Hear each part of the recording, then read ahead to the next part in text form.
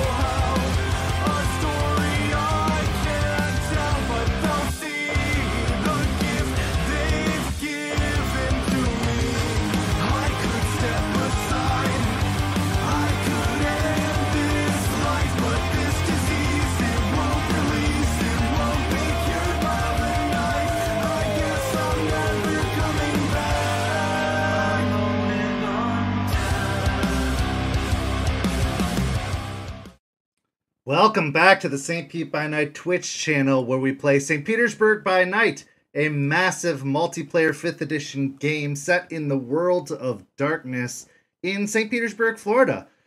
By the world of darkness, we mean Vampire the Masquerade. We mean Hunter the Reckoning. But for tonight, here on Rage Across Tampa, we mean Werewolf the Apocalypse. My name is Kent, also known as Misha Kent on all social media. I am the lead storyteller of St. Pete by Night, and very, very proud to be the storyteller of Rage Across Tampa. We've missed you. We had to take 2 weeks off for the holidays and the New Year.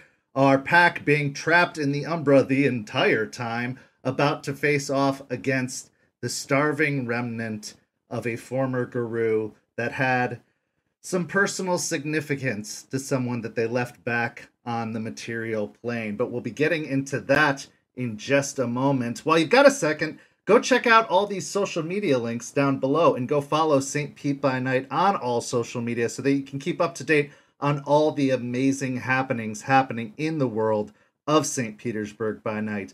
But I couldn't do this by myself. Let's go ahead and introduce the amazing, amazing players that make this game possible. Players, go ahead and introduce yourselves. Hey everybody, my name's Preston. I play Aiden Goodspeed, the Rune from the Gale Stalkers. Hi everybody, I'm Champagne, handsome feller, whatever you want to call me, and I will be playing Aspen Weiss, the Philodox of the Silver Fangs. Hello everybody, I am Noree, and I will be playing Malicious Jester, the Galliard of the Black Furies. Hi everyone, I'm Simon. I'll be playing Joseph Ashspeaker, the Theurge from the Ghost Council. So last time we were all together, the pack ventured into the Umbra, into the unknown, into the world owned, maintained, and manipulated by the spirits. The pack was tested, each by their own spirit of sorts, a representative of their patron who challenged them to prove themselves and to gain the approval of that spirit in order to gain the assistance of Luna herself, or at least in her representative, Star, who was a Luna-based messenger spirit that they met at the base of a tree. Having succeeded, for the most part, in getting the blessing of their patron spirits, they were sent to Amelie Arena, or at least the projection of it, within the Umbra.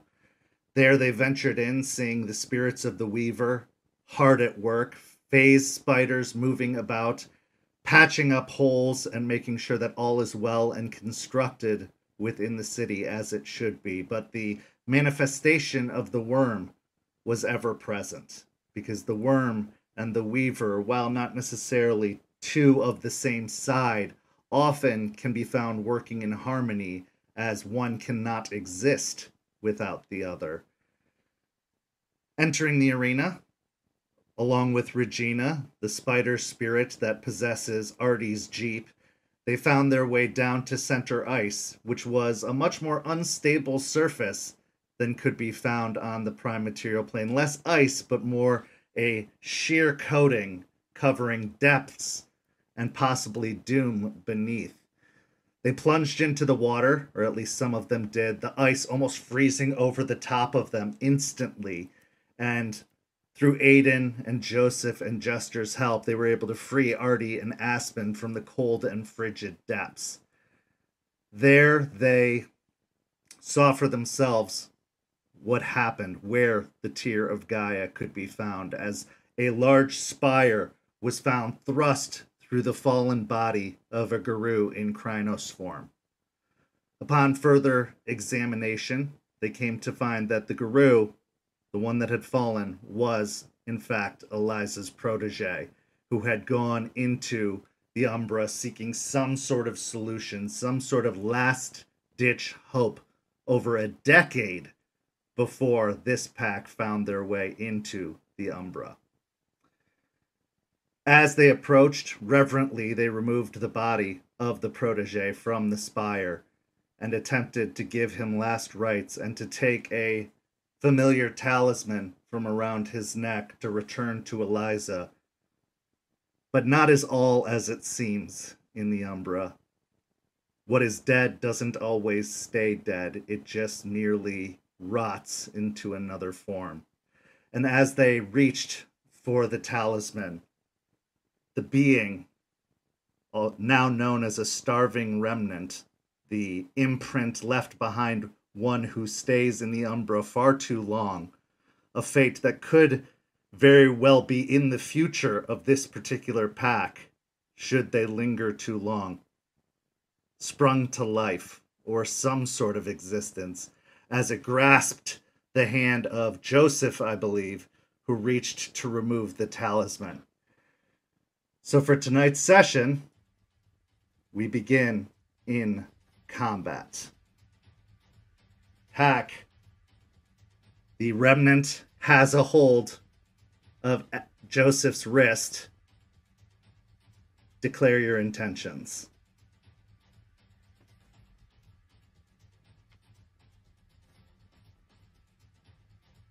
Aiden, we'll start with you.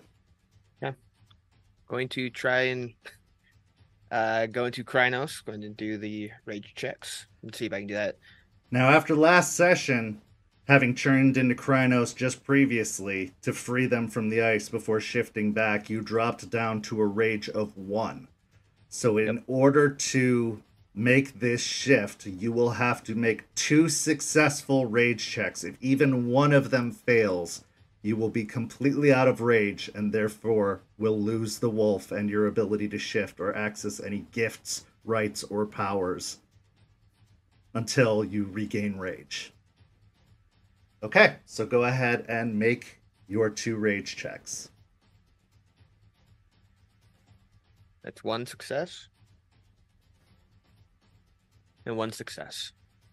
Okay, so having successfully made the transition, you begin to change, growing larger, the fur breaking out across your arms, your muscles becoming fuller and thicker and sinewy, veins breaking out under the skin as the rage takes hold and you unleash the beast within, growing several inches taller and taking an almost feral and bestial form.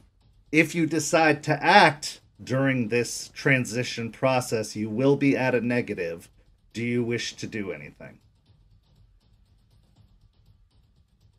Yeah, Aiden's gonna rush over as the transformation's happening to try and pull the hand that's gripping Joseph to remove it from his hand.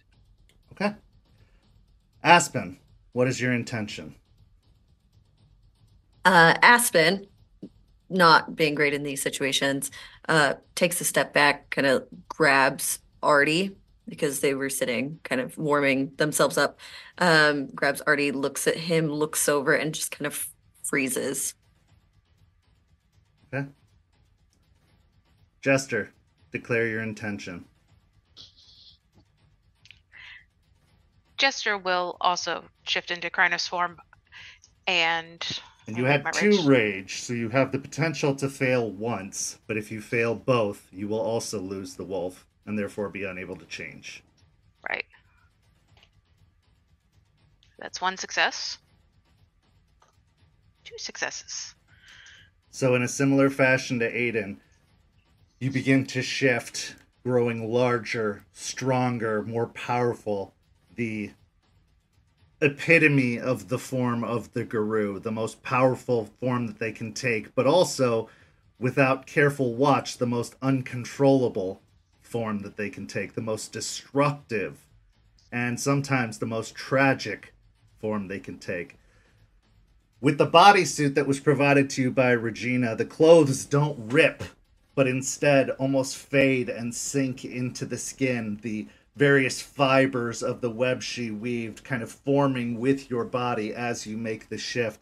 Again, the muscles springing out, the fur covering your form from head to toe, your muzzle elongating and the teeth growing almost razor sharp, and saliva dripping from the fangs, ready for the combat that's about to take place.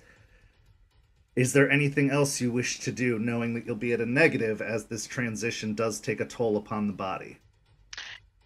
Yes, actually there is. I will let out a howl that sounds more like a song, and I will activate Song of Rage.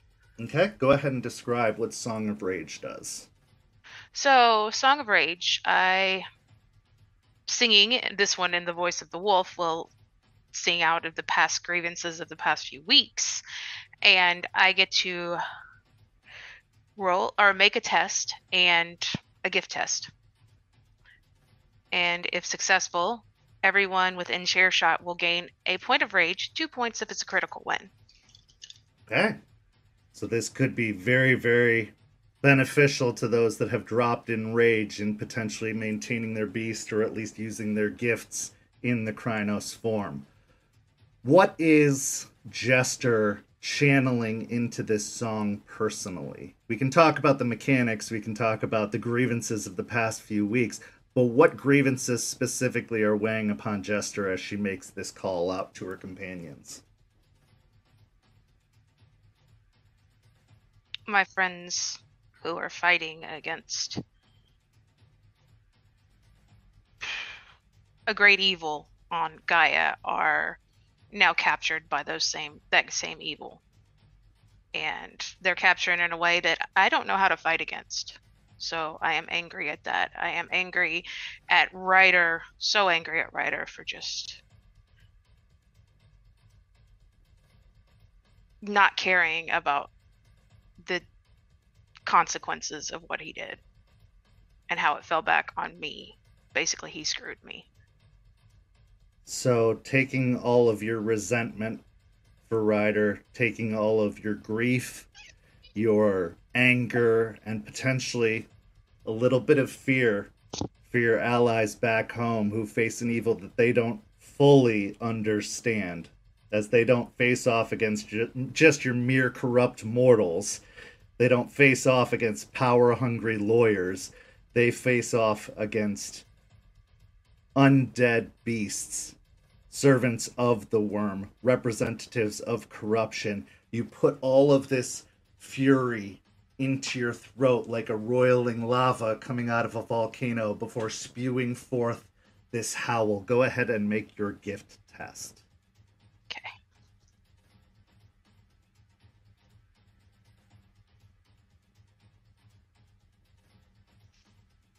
I'll be rolling charisma and glory.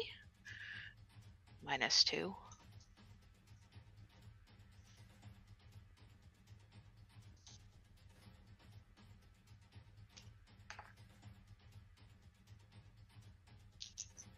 I also made my rage check Good. for this because it does cost a rage check.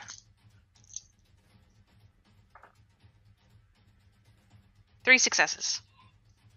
No crit.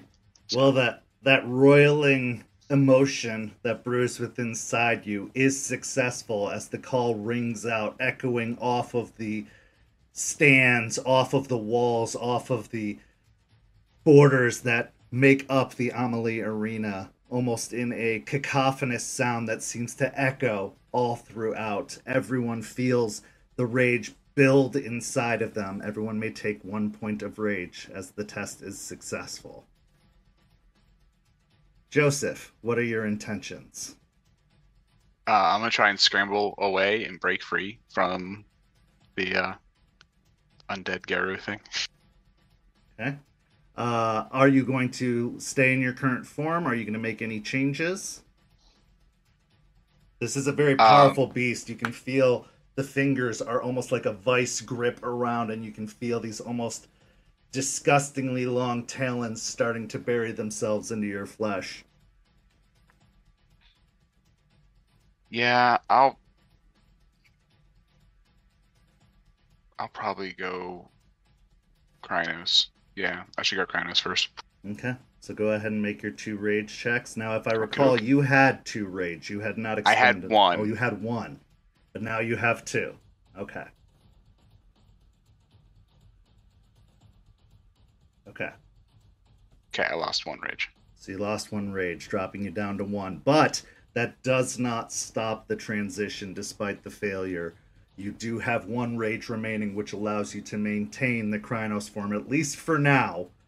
As you shift, growing larger and stronger, you can feel the vice-like grip of the starving remnant start to separate as your wrist grows in its very hand, but it still manages to keep a kind of vice lock on your wrist. To break the grasp, you can go ahead and try and make a strength and brawl check to try and break the grapple, but it will be at a -2 because of the transition. However, since Aiden is attempting to assist in taking his hand off, I will either allow you to make Aiden the roll with a 1 dice bonus, or for you to make the roll with a 1 dice bonus. I would have liked for Aiden to make the roll with assist for me. Okay, Aiden, so you can go ahead and make a strength and brawl check. However, you are at a -2 dice penalty, but you will gain 1 of those dice back because Joseph is also trying to rend his hand free. Yep.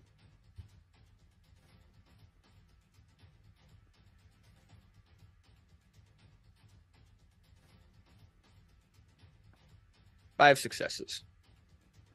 Okay. I will make the remnants attempt to resist.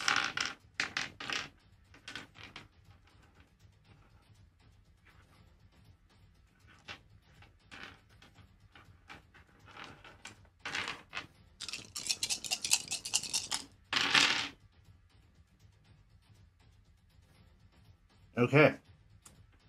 They only got 4 successes, so 5 successes is enough to wrench their hand free, to break it off of Joseph's arm, allowing Joseph to kind of back up in his still evolving Krynos form to get some space between him and the remnant. Aspen already kind of looks over at you with a slightly startled and bewildered gaze, almost kind of frozen slightly himself, as he is often the one in the van, not the one in the action. He too seems to be processing, but as you're kind of looking to him for insight or for some kind of guidance, go ahead and roll me a wits and insight check.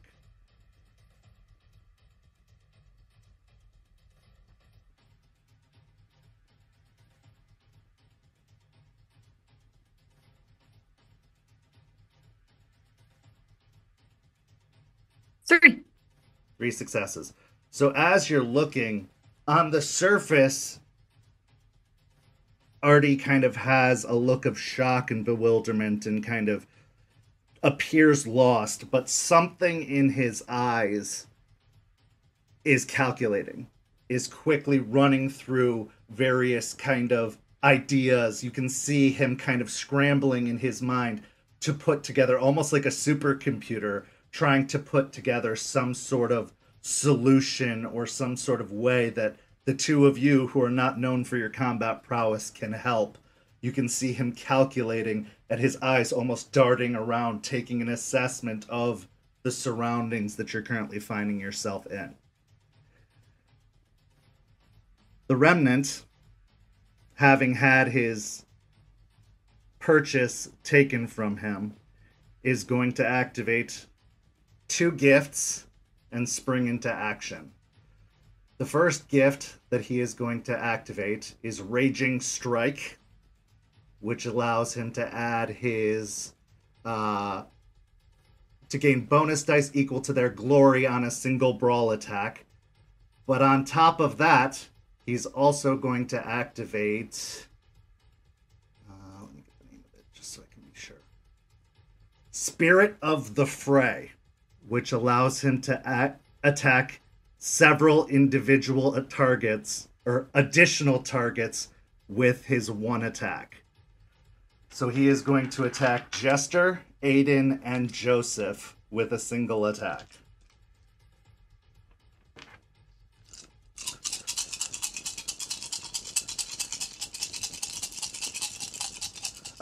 Jester and Joseph, I'll allow you to make dexterity and athletics or strength and brawl to try and defend yourselves.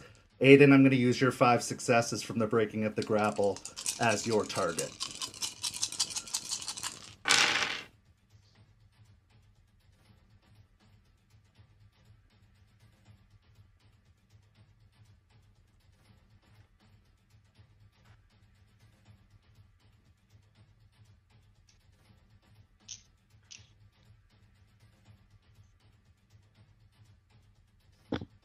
You said strength and what? Strength and brawl. Okay. If you're trying to like block and fend him off. But you are also at your -2s. Don't forget that, because you are still transitioning.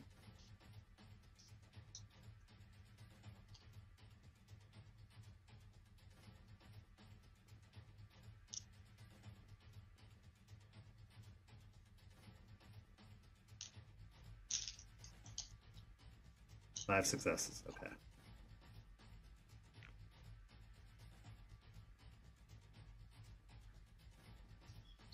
Five successes. So 5 successes across the board.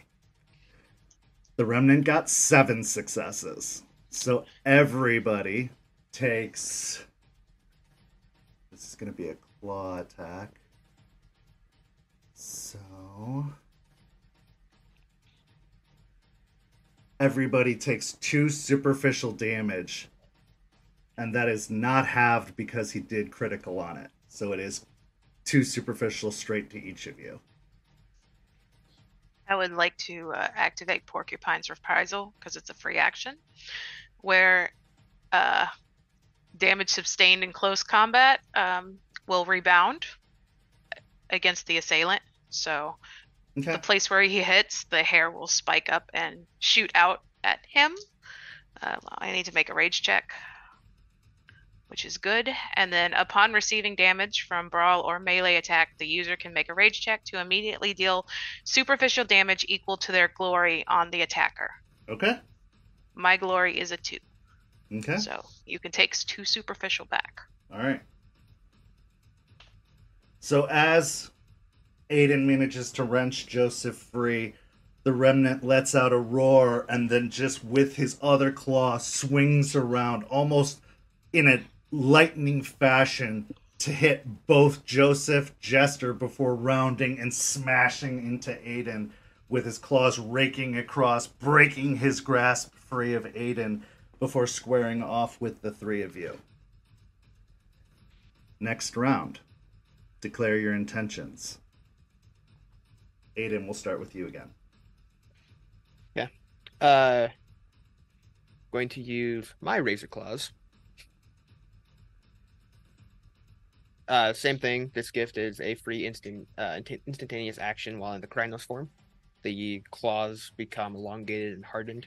Get to add my glory, or half of the glory rounding up. I have one, so it'd be one additional for the damage.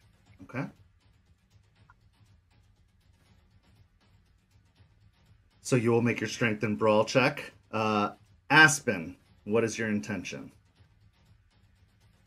Well, seeing all of that happen, she's also going to take a look around to see if there's any, like, seeing what Artie's doing. She's also going to just kind of take in the whole scene and see if there's absolutely anything that she can use or do to help them without being in the combat. Okay, go ahead and roll me a wits and awareness. Okay. Jester, what is your intention?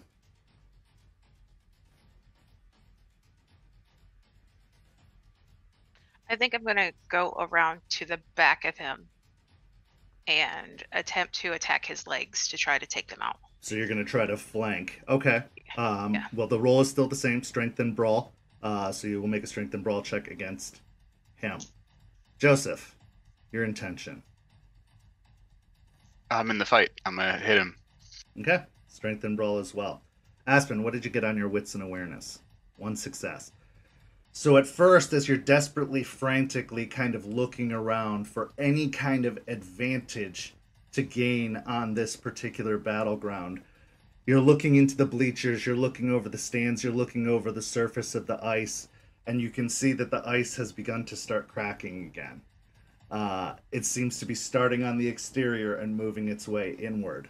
However, that's not the only thing you see. As you can see, little black shadows kind of starting to hop over the various seats in the stands, moving their way downward to the ice as these little kind of Jagling-esque creatures that almost look like little gargoyles in their own right start rushing towards the ice.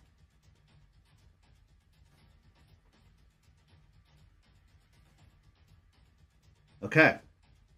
So, Aiden, Jester, and Joseph, the Remnant is going to use the same action to strike all of you at the same time, but go ahead and give me your results, as this is a contested roll. Okay. With a crit for me.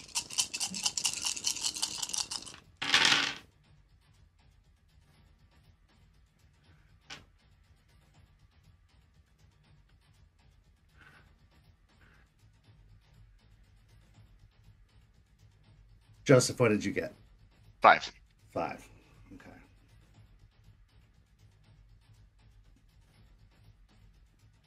And Jester, you said you got 7?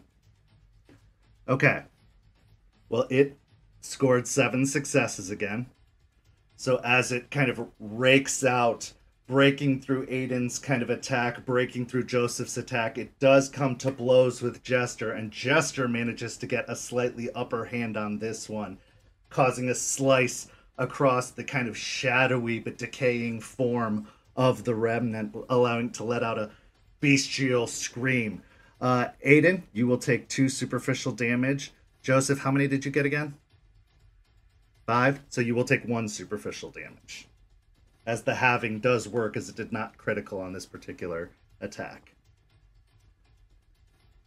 Artie looks to you, Aspen, kind of surveying the scene. This isn't going to last for long. They need the moon. Come on. And he turns towards the stands and kind of, as he runs towards the bleachers, shifts into a lupus form and drops to all fours, becoming that of the mangy city dog, the fashion he usually takes as he drops and starts running off of the ice, heading towards the bleachers in a straight shot towards one of the exit ways leaving the arena. What would you like to do? She is going to see everything happening, everybody getting kind of hurt, these like weird little creatures, and she's going to hesitate for just a second, and then she's going to run after him, and she will also shift into her lupus form. Okay, so players, I believe as a round has passed and nothing has been killed, everybody has to take a point of willpower damage to maintain their Krynos form going forward. Oh, I decided I'm just gonna frenzy. I'm mad enough that I'm just gonna frenzy. Okay, so going into a frenzy, that pops your rage to 5, but you are now completely succumb to the rage inside and the anger of the Krynos form, where it's, you know, your target for now, but whether you'll be able to maintain focus on that target beyond this will be determined by the next several rounds. Players, the ice has begun to crack. You can feel it shifting beneath your feet as the coating surface layer of the ice starts to give way. Aiden, Jester, and Joseph, I need you to all make dexterity and athletics checks to maintain your footing and find a stable position. Aspen, you do manage to clear and get off of the ice, following behind Artie as he rushes up into the stands, out into kind of the main thoroughfare that encircles the arena outside. Aiden, 5 successes. You managed to keep your footing for this round. Joseph and Jester, you also managed to maintain your footing, but you can tell that it's only going to get more difficult as more of the ice gives way under the force of your massive hulking forms, because you do gain a lot of weight in Krynos form, as well as this ensuing conflict that seems to be happening. Next round. Players, go ahead and declare your intentions, starting with Aiden. The ice itself that's breaking, is it just like small little holes that are emerging right now, or are they like large chunks that are large breaking? Cracks are starting to form, and it seems like as you go ahead and roll me a wits and awareness to kind of see towards the exterior what's happening to the ice overall. 3 successes. Okay, so from what you can tell, the cracks are large enough that it could start giving way into what appears to be almost like floating kind of islands of ice throughout the water itself, that there will be big gaps forming. In fact, you can see some of the chunks of ice starting to sink below the surface as the entirety of the surface seems to be losing its structural integrity. Okay. With that 3, is there a spot behind this Garou where I'd be able to push them into the water below? At the moment, it doesn't appear so, but potentially with enough force, you could essentially drive them back, and if they hit the surface of the ice hard enough, it might give way to send them under, but it's also very likely you would go under as well if that were the case. However, with your 3 successes as well, you can see these tiny little gargoyle-esque figures climbing over the railings and the boards surrounding the ice's surface, kind of leaping onto it. And they seem to be agile little creatures capable of leaping a great distance. So, go ahead and declare your intention. Going to attempt to lift this Garou up and slam them down into the ice. Okay, so that'll be a strength and brawl. Aspen, as you reach the main thoroughfare, you can see Artie is kind of charging towards one of the plexiglass windows that seems to be encircling the arena, and as he does so, you can see him shifting into a slightly larger version of this mangy dog, giving up some of his speed for a little bit more strength as he prepares to go smashing through the glass itself. She will let him break through the glass and just follow behind, staying in her lupus. Okay. Jester, go ahead and declare your intention. So, seeing Aiden, because I'm seeing like Aiden lift him up and realizing it, she will pause for just a second and then slam into the wolf when it hits the ground. like when it hits Okay. the ice. So you want to kind of almost in a combination try to help pile drive him into the ground. Yeah. Okay. Joseph, go ahead and make a strength and brawl check. Joseph. I want to try and grab the spire of ice and run. Yank it Okay. out of the ice and go.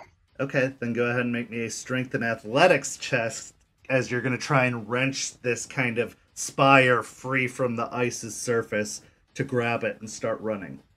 Okay, so a lot of things happening at once. So strength and athletics for you, Joseph. Strength and brawl for Aiden and Jester. Aspen, you're kind of holding your action to see if Artie is successful in breaking through the glass surrounding the arena. So this particular remnant is not going to go quietly.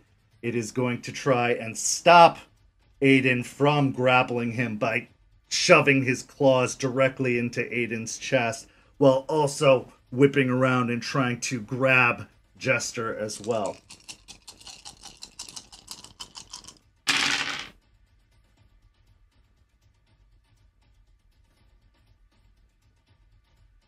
Just going to spend a willpower.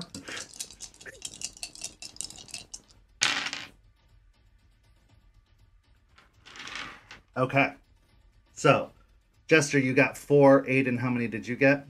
9 with a crit. 9 with a crit. Okay. So, you lift up the remnant into the air, getting a good hold of it. It does not seem to have enough strength to break kind of your grab on it. And as you smash it into the ground, the ice gives way. Jester, however, as you go to slam your fists into it, it grabs onto your wrists and pulls you down with it into the freezing water beneath the ice as the ice just immediately gives way, plunging down into the depths. At this point, several of the shadowy jaglings are going to attack as well.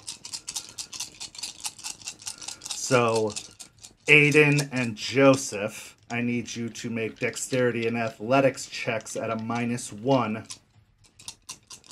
against the jaglings as they are attempting to intercept.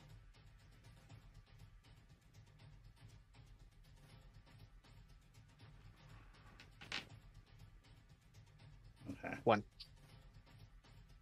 3. Okay.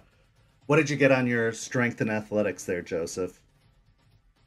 6 with a crit.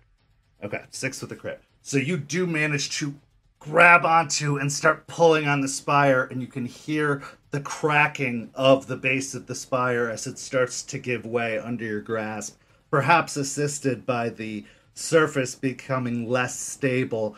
You manage to wrench it free just in time for one of these jaglings to kind of jump up onto you and start ripping and clawing at your furry, muscular form, tearing away some of the flesh and doing 2 points of superficial already halved to you.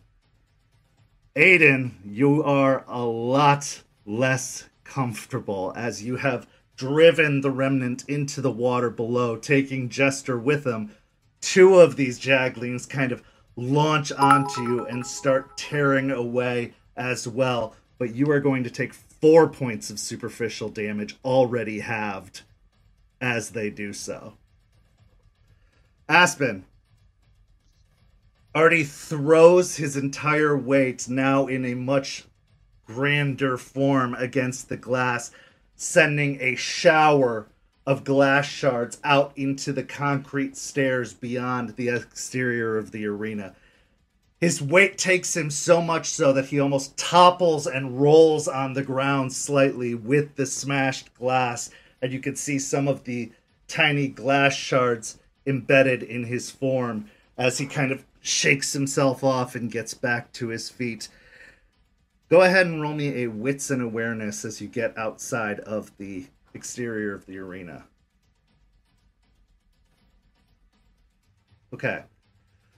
So it takes a moment for you to orient yourself with the sound of the kind of crinkling glass hitting the surface, as well as your concern for Artie with now what appears to be little droplets of blood forming around several glass shards that seem to be embedded in his frame. But you can kind of see as you look over that you are on what appears to be an upper deck, like a mezzanine or almost an outdoor kind of porch area that possibly is near a bar or another place where people go out for smokes during games or concerts. And your eye seems to manage to catch what looks to be a wrought iron ladder that seems to be going up the side of the building to the roof.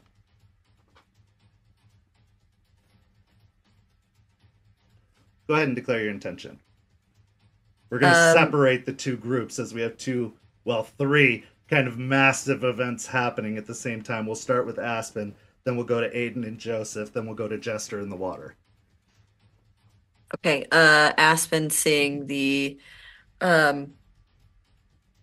ladder and listening to Artie's words, she's going to switch into Glabro. Okay. And she will start climbing up the stairs. So go ahead and make me the rage check for the switch into Glabro. You successfully change, shifting out of the lupus form and beginning to take a more muscular kind of powerful form, standing back up on your 2 feet. You head towards the ladder that's leading upwards. I won't require you to make a check. It's not too hard to do as you powerfully start scampering up the ladder, but the ladder is going to go up about 2, potentially 3 stories before it reaches the roof. But you manage to leap over the security gate around the ladder meant to keep fans and other kind of event goers out as you reach the ladder and start kind of going hand over hand, almost instinctually up the ladder, climbing up the side of the building. Joseph and Aiden. Joseph, you've got your arms wrapped around this massive spire, but you've got these jaglings that are ripping and rending at your flesh. Aiden, you've got 2 of them kind of climbing over your form, attempting to tear away at your form.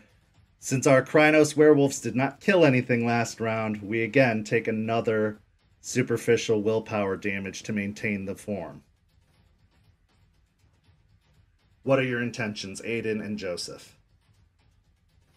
Attacking 2 enemies at once, with them being on me, was that still a possibility to be able to rip one off and another? It is, but you will have to split your pool to do so. Okay. So you will have to decide how many dice to dedicate to one and how many dice to dedicate to another. Okay. I'll split my pool completely in half. We'll do 4 for one, 4 for another. Okay, so you want to kind of grab one and try to throw it off, and the other you want to just try and rake at, or what is? That one's going to try and hold out, and then but definitely get at least one off of him, and the other one's going to try and grab kind of around the throat and just get it off of him. Okay, so go ahead and give me strength and brawl checks for both of them. Joseph, what's your intention? If you attempt to do anything to shake this jagling, you will have to drop the spire in order to do so. Is the spire heavy enough that I don't think I could carry it in Hamid form? Oh, definitely. Unless you are particularly strong, and by particularly strong I mean a 4 strength, it will be a heavy effort to try and drag across the ice, especially since you can feel the ice giving way even at this moment beneath you. I want to... So when our bars are filled up with superficial, we're considered, what's the word? Impaired. Impaired, and that's a dice penalty? That is a dice penalty, yeah. That's a -2 dice penalty to any physical checks in the case of your health bar being fully impaired, or any mental checks in regards to your willpower, mental or social.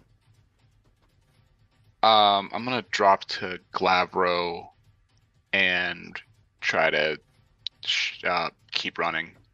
Okay, Maybe. So with dropping into Glabro form, you will lose your 4 additional health boxes that you gained from Krynos form. So if any health has transitioned into Krynos form, that adds to your health bar. Okay, so you want to keep running even with this jagling kind of tearing at you. Yeah, because I I can't really drop the tier on the water. We'll lose it. So I want to get off the water before I fight. Okay, so go ahead and give me a strength and athletics as you're trying to kind of pull this large spire with you, but you're also combating against the Jagling who is going to roll to attack you simultaneously. Aiden, you also will split your pool while both attempt to attack you. Alright, so to resolve Aiden first, how many successes did you get on each roll? 4 for each. 4 for each, okay. So you tied with them, so no damage is exchanged, but you are also unable to rend them off of you. They seem to be latched on pretty good, and you can see these kind of twisted, snarling, almost like gargoyle-esque faces kind of rasping and hissing at you. These fangs elongating as they look like they're preparing to bite into you. Joseph. Strength and athletics. I got 3 successes. 3 successes. Okay. So as you attempt to kind of rush off the ice carrying the spire, the Jagling on your back kind of scrambles down towards your feet and starts ripping at the flesh on the back of your legs. You are going to go ahead and take a point of superficial damage, and I need you to make a dexterity and athletics to try and keep your footing and not drop to the ground as it kind of hamstrings you from behind.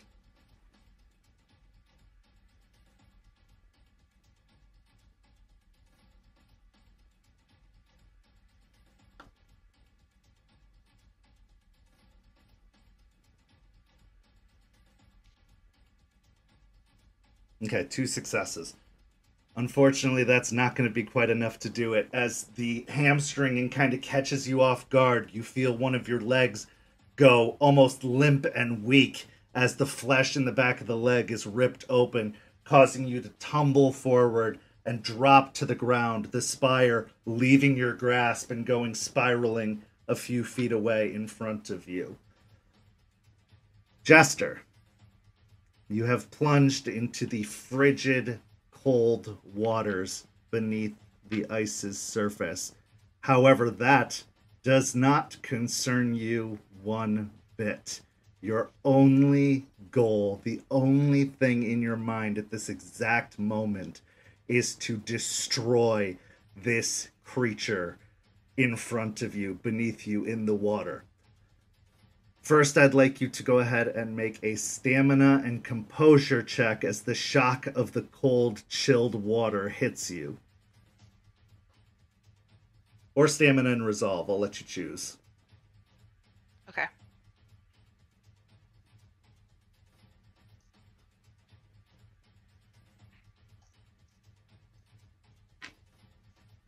And don't forget you're at rage 5, so you have 5 rage dice in your pool. Right.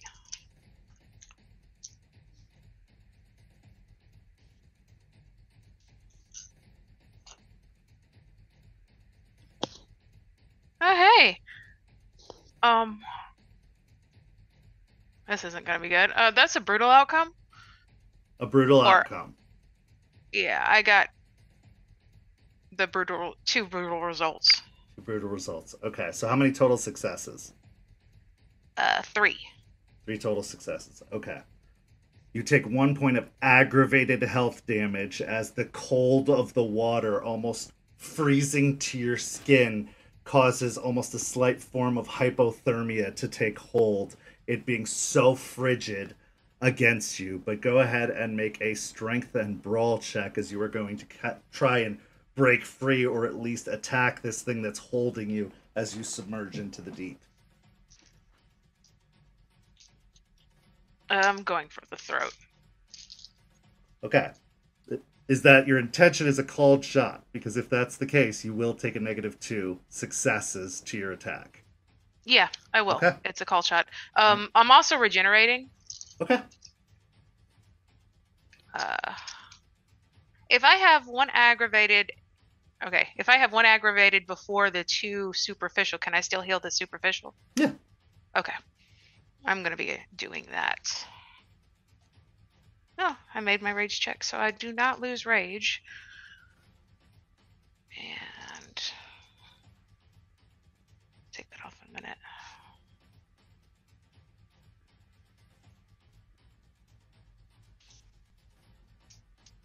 Also, Joseph, I meant to mention, as soon as you shifted out of Krynos, you drop down to 1 rage.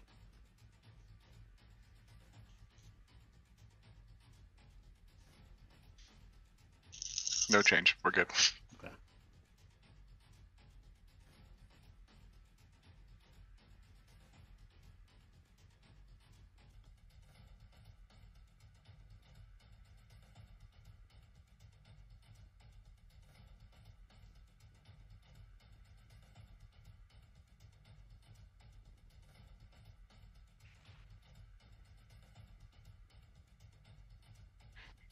Eight successes. 8 successes. Okay. With a crit. With a crit. Well, again, it's not going to go quietly and take that, so it is going to attempt to fight back as well.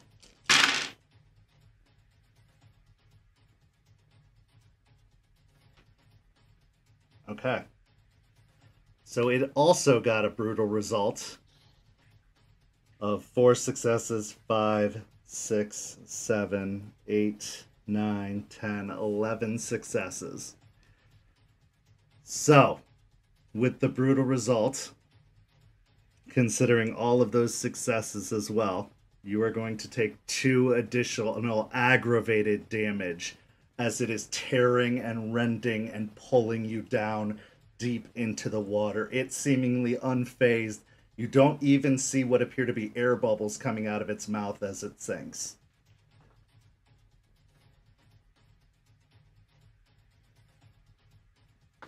Okay.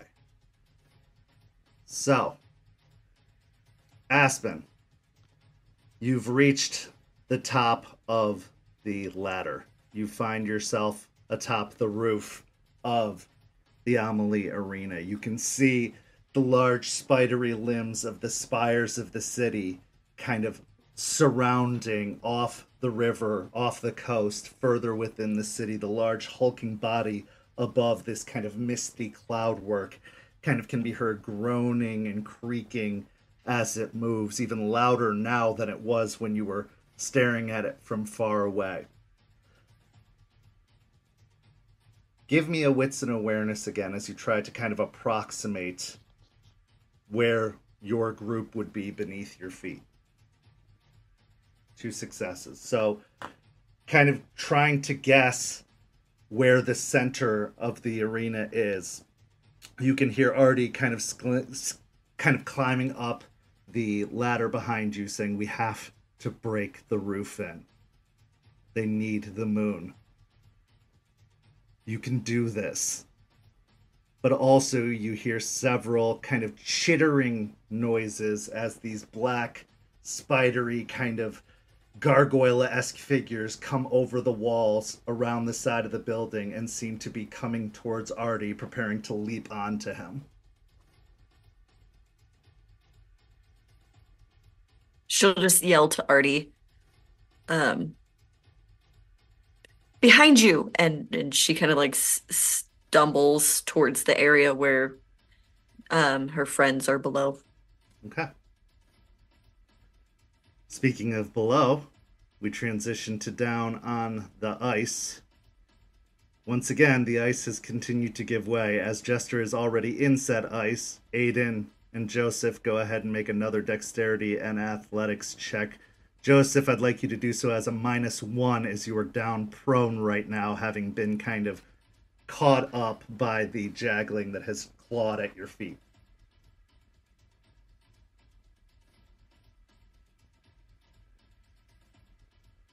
0 successes. Okay.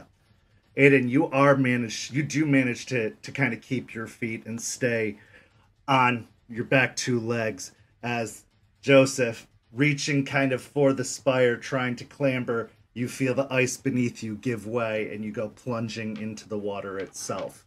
Go ahead and roll a stamina and resolve or composure as the cold water hits you.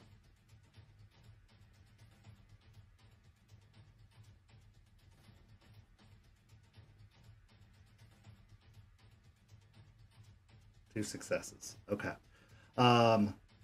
Go ahead and take 2 points of superficial damage as the icy kind of chill causes your muscles to tense up and freeze kind of suddenly. It's such a shock to your system that you can feel yourself kind of giving in a little bit.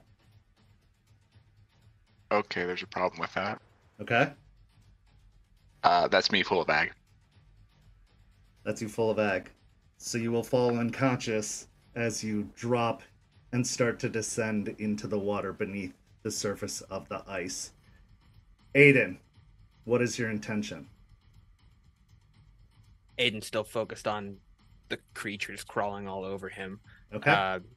And trying to maintain balance on the breaking ice, so he's going to once again try and get these things off of him. Okay. Go ahead and roll me a strength and brawl. Separate the pool. You've got 2 adversaries on you. I'm going to do a 5 and 3. So 5 for the first one and 3 for the others.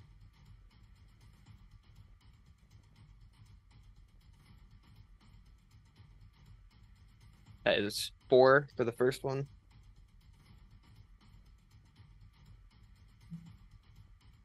2 for the second. Okay.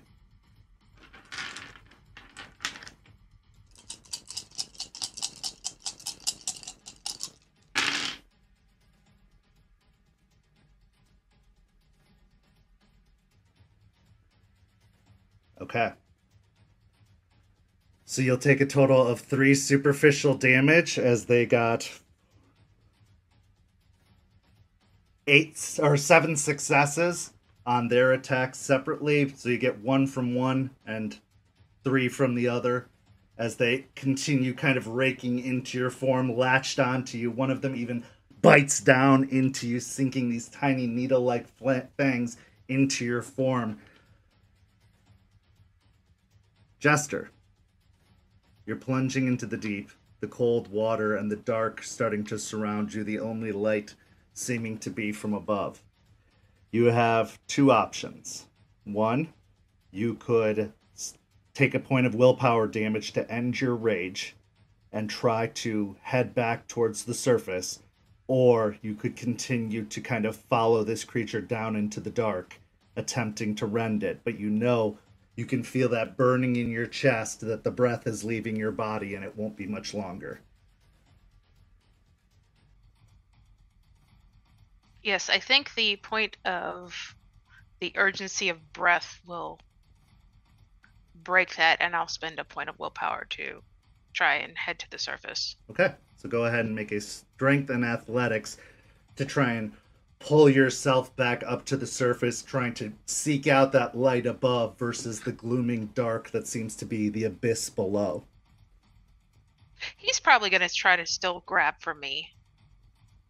So can I change it to a strength and brawl if I kick off of him? Sure. Okay.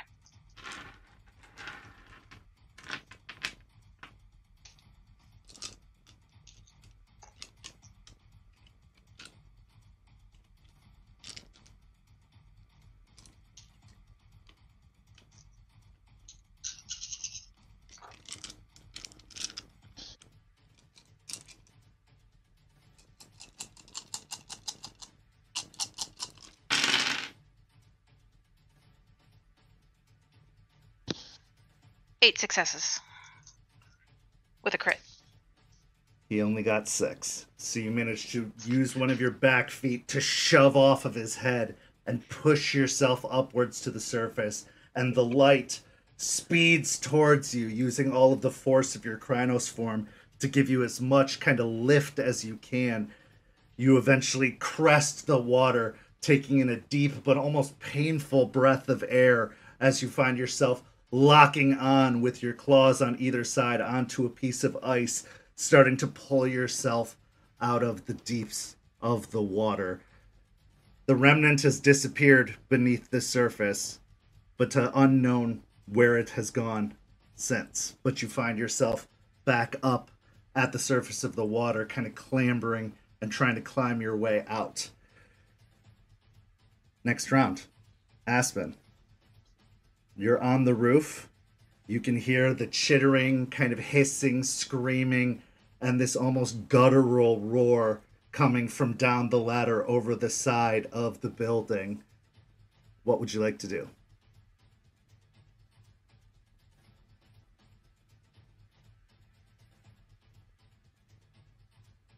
Is the ladder far away? Could I like see him? Like If you're see moving towards the center of the building, no. But if you are staying near the edge and abandoning your purpose, then yes.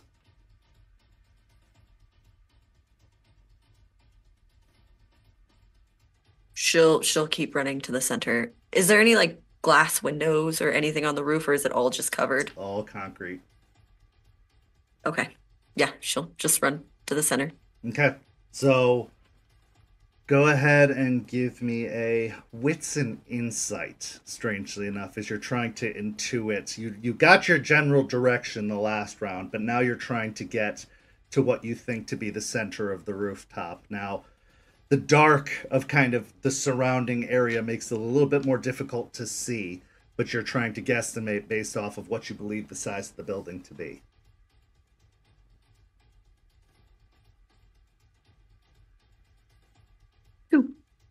Two successes. Okay. You reach a point that you believe to be kind of approximately dead center of the rooftop. What would you like to do? She will pause for a moment, think to Aiden and form and what he's taught her, and she'll just start punching at the roof, seeing what she can do. Okay, go ahead and give me a strength and brawl in your Glabro form as you try to start pounding on the surface of the roof with all the strength that you have.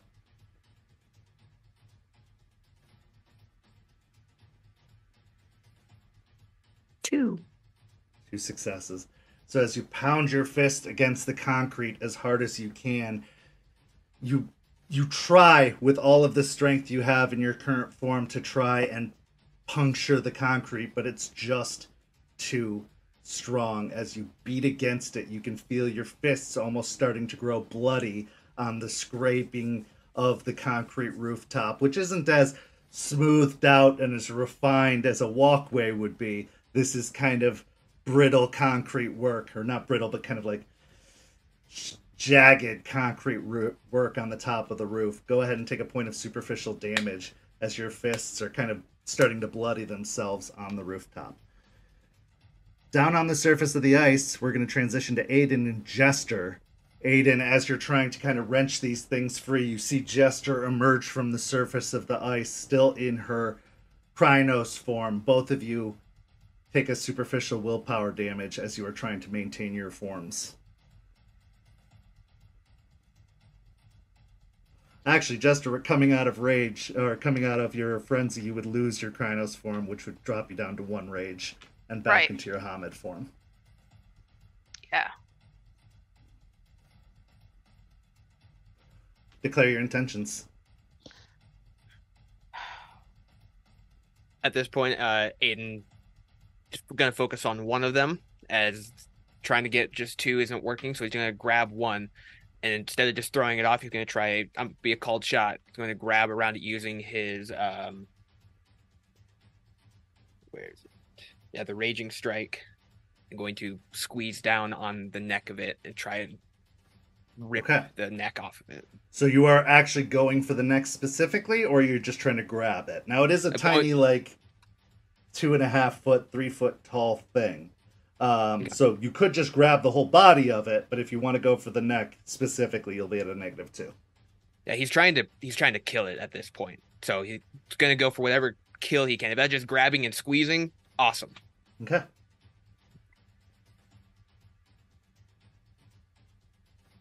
I'm assuming strength and brawl.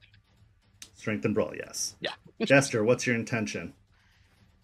Can I see Joseph? Go ahead and roll me a wits and awareness check. Okay.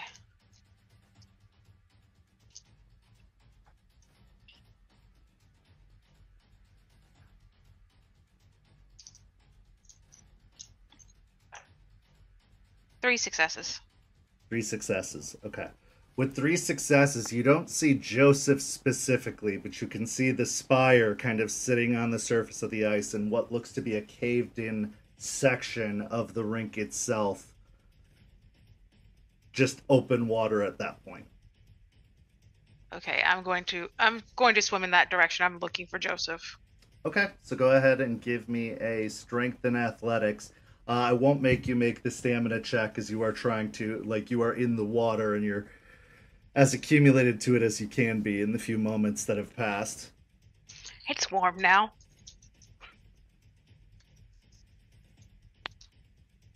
I'm pretty sure my blood's warming it up.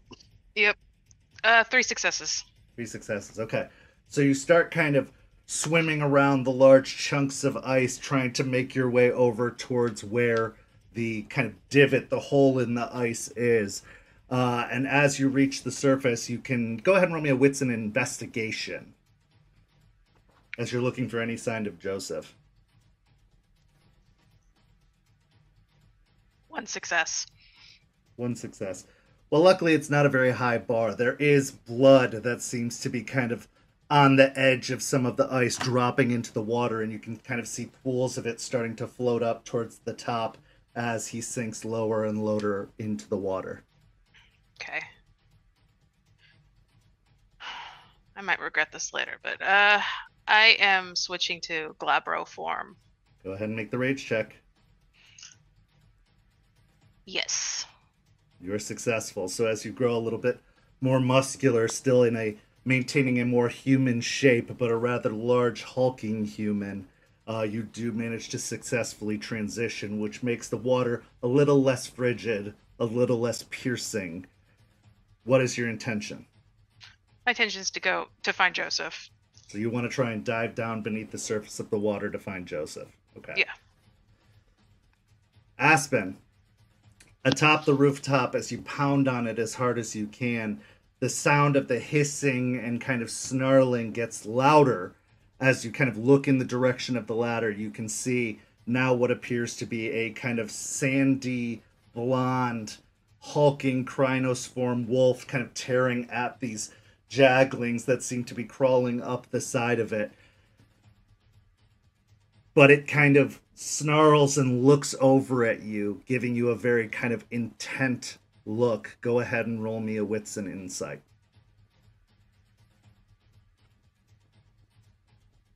2. 3 words are all you can get from the stare of Artie as he fights off these jaglings. That's not enough. You know.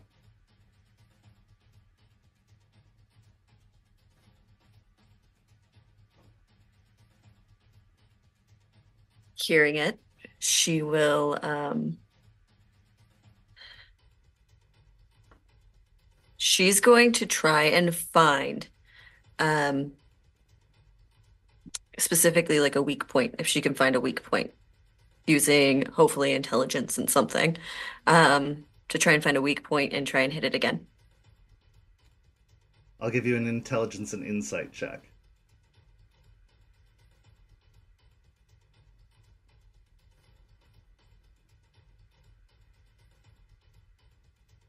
4.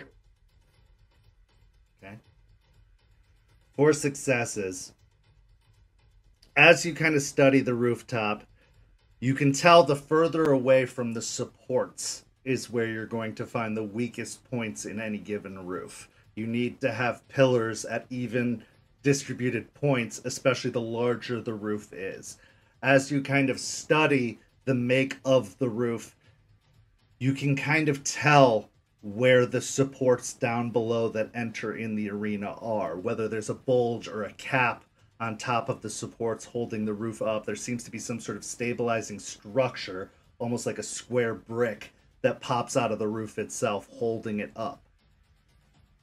Based off of your positioning, you think that if you move just a little bit more, you'll get to kind of an even distance from these support posts till you find a good central spot that you would be able to crack through. But based off of your bloody knuckles, you know, even without a jackhammer, you're probably not going to be able to pierce this right now.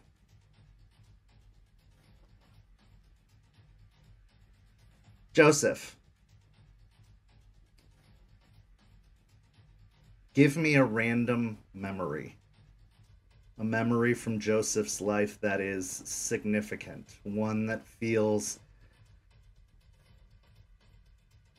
hopeful, or one that feels important. What is one of the memories that would flash through Joseph's mind if he was watching his life flash before his eyes? Given the current situation, the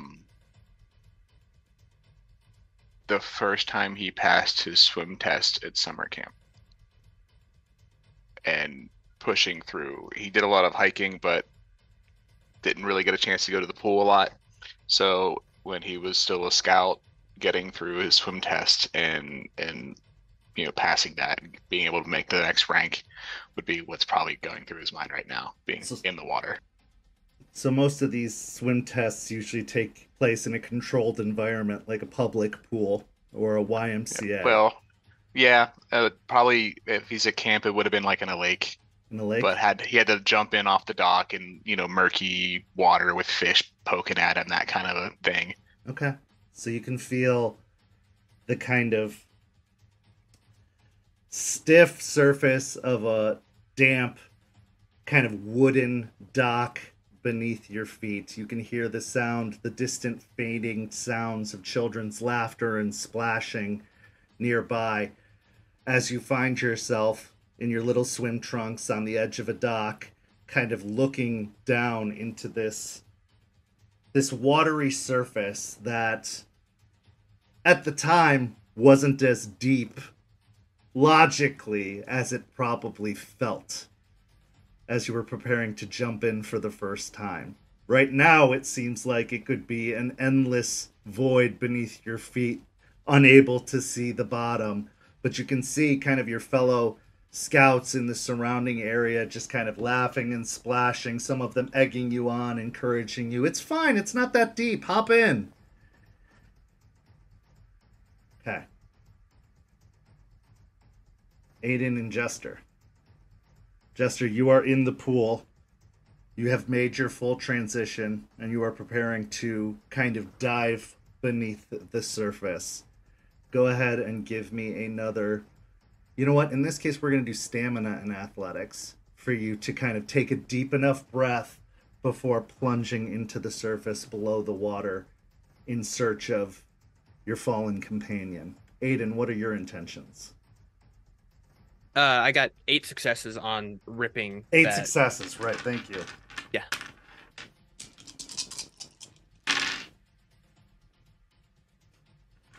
Eight successes will do it. As you kind of rip it by the neck and yank it off, you can feel a squelching and cracking noise as you kind of grasp onto it and rip it off. And before it's even off of your form, you can see its limp kind of appendages dangle in your grasp as it drops dead into your hands, being removed successfully. The other one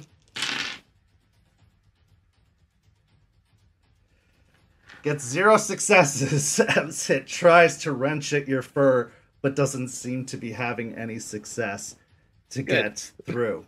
Jester. I got 3 successes. 3 successes. You take a deep breath, and you plunge into the deep, going back down into that darkness that you had just previously escaped from.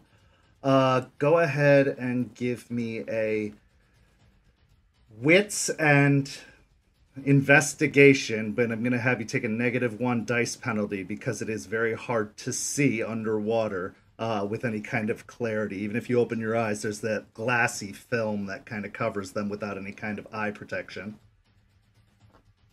I got 1 die. 1 success. 1 success. Okay. So as you're kind of reaching, diving deep, you feel your hand grab something, make contact with something beneath the water, but you're not able to tell what it is. What would you like to do?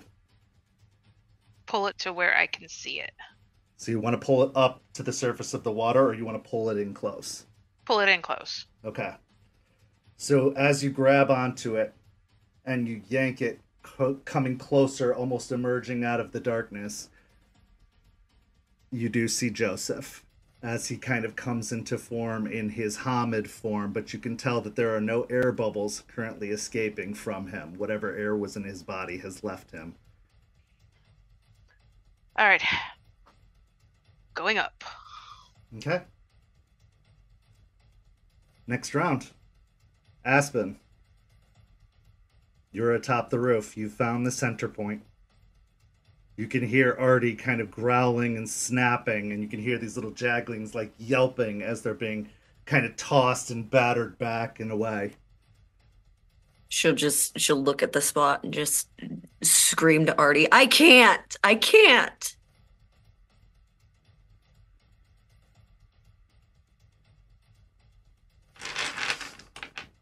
Go ahead and give me a composure and resolve check as he looks at you and gives out the most bestial roar of intimidation ever.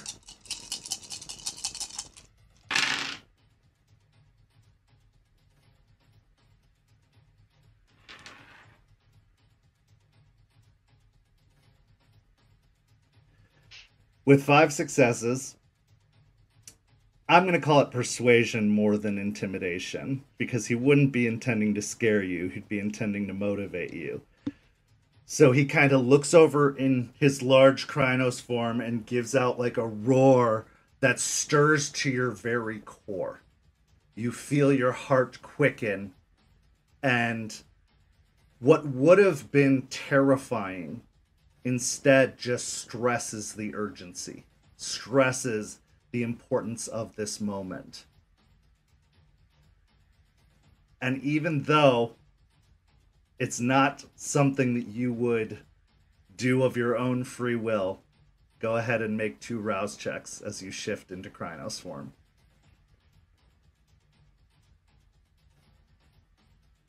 I failed one of them. Okay. So your rage goes down to 1, I believe. But you do manage to shift for the first time since into your Krynos form. The white fur kind of breaking out across your form.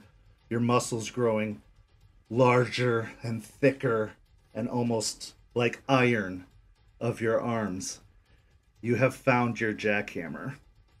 Go ahead and make a strength and brawl with 4 additional dice as you go to smash the ceiling or the roof of the Amelie Arena.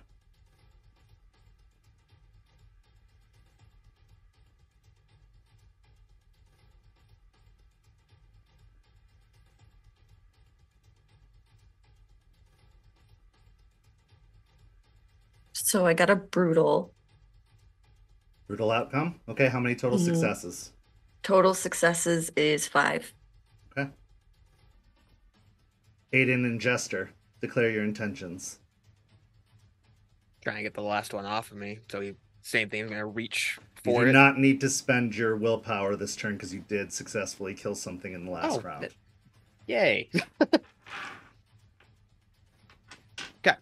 I'm going to kill the other one then. Okay. Go ahead and make a strength and brawl. Jester, what's your intention? Pulling Joseph to the surface, trying to find a place. Okay, go ahead and give me a strength and athletics. While you've got him kind of held still with one hand, you're going to use your feet and your arm to pull yourself up. 7 successes. Okay.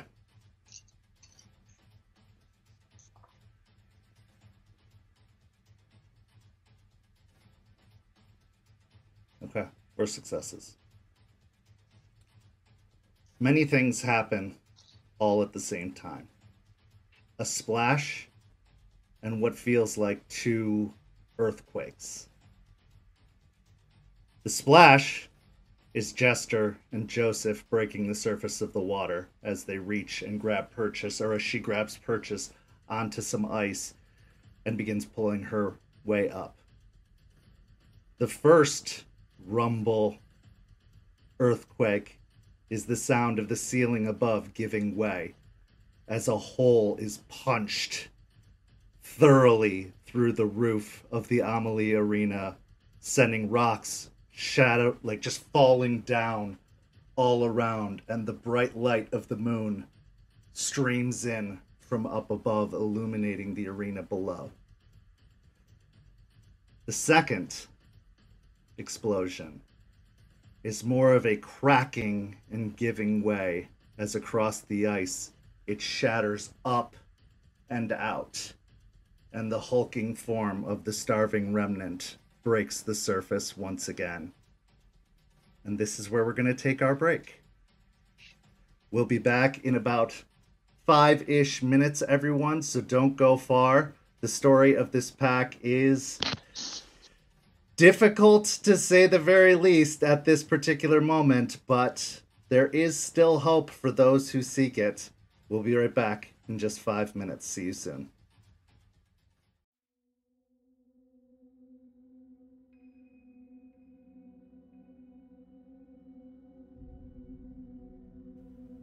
St. Petersburg by Night is brought to you through collaborations with our partnered vendors: Wolfpack Dice, Ember Fox Dice, Dragon Ink Dice, Bear the Bard, Champs Tramps, Panchi Artista, and Chromatic Creations. Links to our partner vendors, as well as our Twitch and YouTube channels, can be found on our website, stpetbynight.com. The official theme song for St. Petersburg by Night is Vampire by Faith and Failure. You can find them at faithandfailure.com. You can follow SPbN on all socials with the hashtag StPeteByNight. If you wish to support our program, you can do so at ko-fi.com/StPeteByNight to help keep the stories rolling.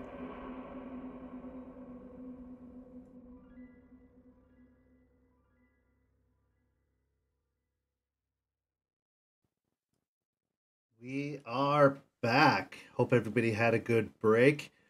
Our pack finds themselves in rather dire circumstances. The starving remnant that they have fought so valiantly against may have cost them one of the members of their pack indirectly. But some hope emerges as the roof breaks in and a hole allows a beam of light from the moon to shine into the surface down below. Players, as a reminder, ever since entering the Umbra, you have not howled at the moon yet, and doing so will give you one more rage to potentially be used going forward. As we begin, Joseph, I ask for another memory. You are still unconscious, and the light seems to be fading. I would like you to give me a memory of someplace dark and what that means to Joseph, if he embraces the darkness or if he is slightly terrified of it, but something unknown, something dark.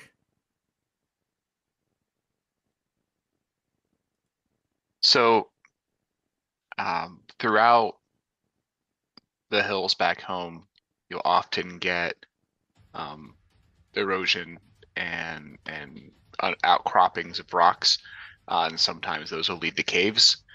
And so there's been plenty of times that he's ventured near them. There was one time he and some friends were in the woods and they went deep into one.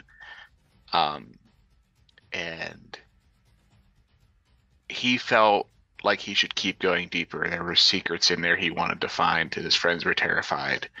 The batteries went out on the flashlights, but he just kept going in. So he's remembering that moment of stepping past his friends and going deeper into the caverns. So as you journey and the light gives out and only the dark, cool abyss lays beyond, that is the cave, you can hear the kind of fading, echoing voices of your friends calling to you from beyond, but it's kind of like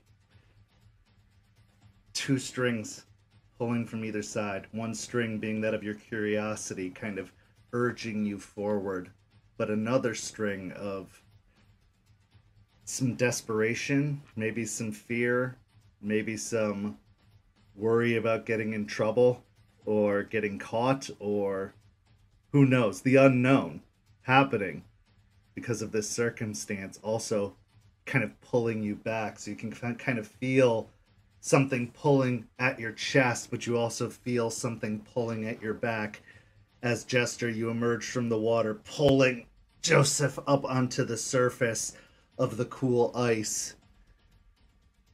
Aspen, you've broken through.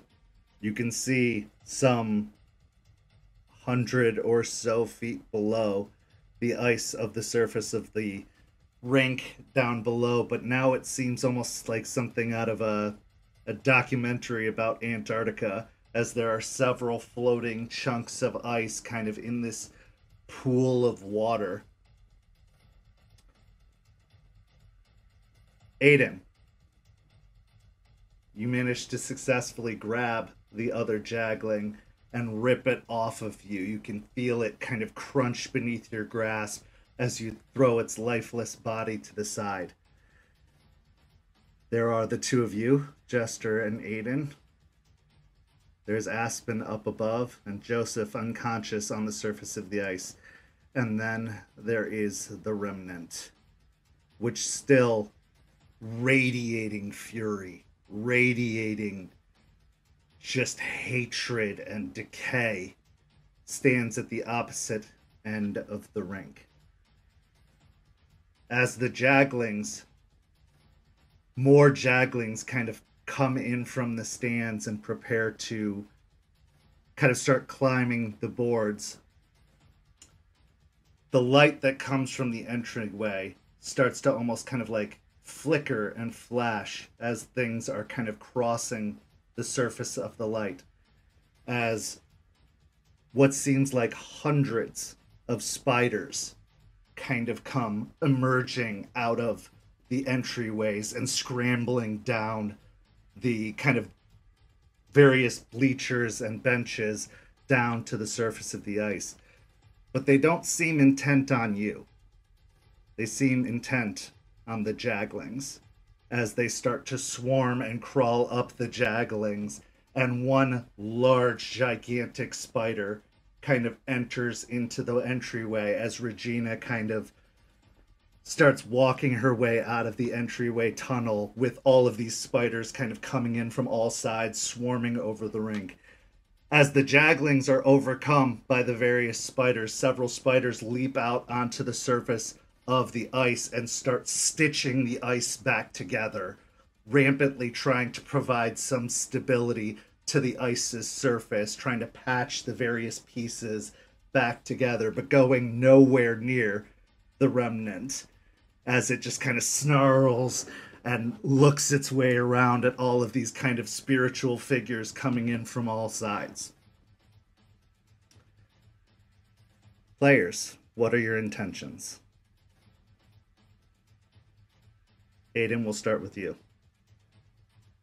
Has Aiden noticed that there's some form of light coming from the roof since he killed the last Jagling? Go ahead and give me a wits and awareness.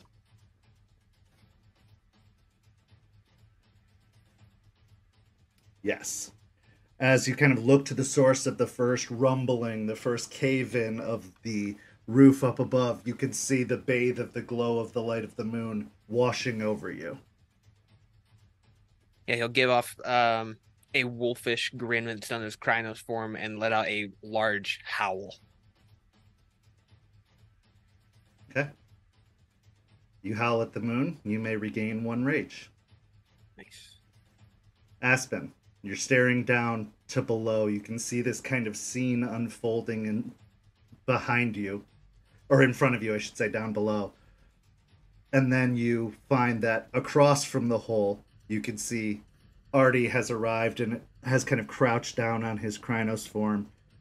He looks to you, kind of with the same intent look, and then just leaps into the hole, comes careening down towards the ice with claws and fangs outstretched as he goes dive-bombing towards the starving Remnant. Yeah, she's gonna back up, get a running start and just jump down and Okay. hoping to get into the water. All right. So go ahead and give me a strength and athletics. Remember, you have the 4 additional dice from being in Krynos form. Jester.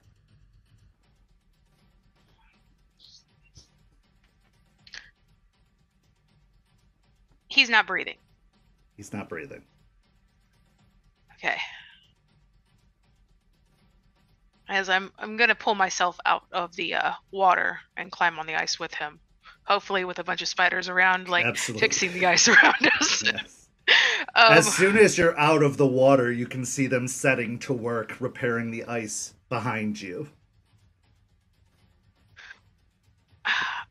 I will look up because she'll be like, Artie, Aspen, and then see them coming down in Krynos form, being like, oh, they can't help. And then I'll look to the spiders. Can you stabilize him? Go ahead and give me a charisma and persuasion check.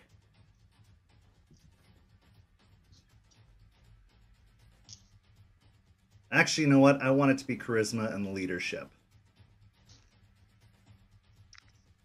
They are not creatures of their own thought to be persuaded. They are simply automatons at this point.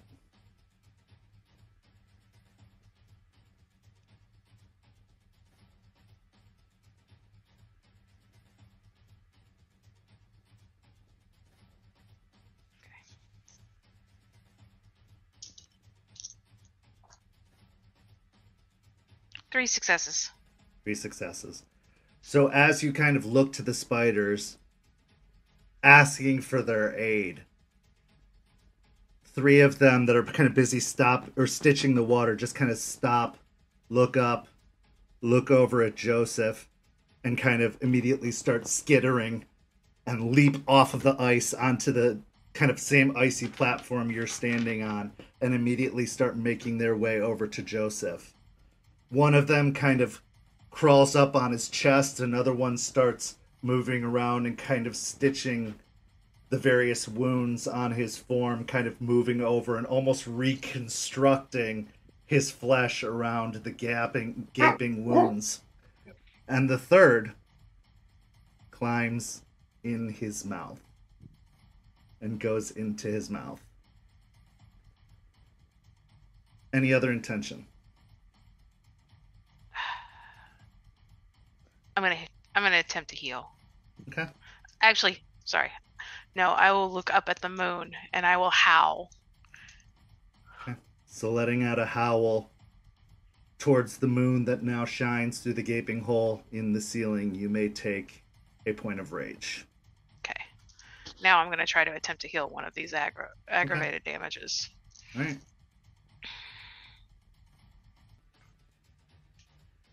One fail and oh wait, I'm in Glabro. I made 1. Okay. So you managed to shift into the hulking form. You are back down to 1 rage again because of the failure, but you are now back in Krynos form. No, Aiden. I'm not switching. I'm not switching. I was healing. You're healing, right? Okay. Yeah. So you do lose 1 rage, but you do heal 1 aggravated. Yes. Okay. Got it. Aiden. All right. Okay. You're going to do the lacerating wind to the Remnant. Okay. So go ahead and explain what that is and what the role required is. So Aiden's going to take his large Krynos hand and like basically draw it back, and he's going to rake the wind itself, pushing it towards a either a group or a single target. In this fact, he's going to focus it on the Remnant. On a success, it would give the target a -2 to any of their attack rolls. Okay. And what is the roll you have to make? I have to do a resolve plus my honor, And is there a resisting?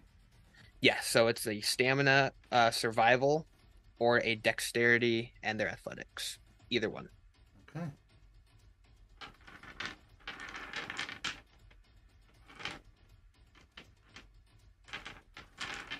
That is 5 successes. Oh, I have to do a rage check. I'm good on my rage. It only got 4 successes. So as you lash out to the wind, newly kind of invigorated by the extra rage granted to you by Luna, you carve the air, sending large kind of streams and gusts of almost razor-sharp air in the direction of the Remnant. The Remnant kind of roars as the air approaches, but as it hits, it kind of recoils slightly, and in a disgusted form, kind of like twitches a little bit before it starts to move forward. Aspen, with your strength and athletics, you leap off of the roof and you can see the ice coming closer, but because of your precision and this strength granted to you by the Krynos form, you manage to hit the water near the ice, plunging into it before emerging back up, grasping hold of the icy kind of platform that is slowly growing larger as these spiders seem to stitch the ice back together. Artie also kind of comes falling in, but he wasn't aiming for the water. He was aiming for the Remnant. And he...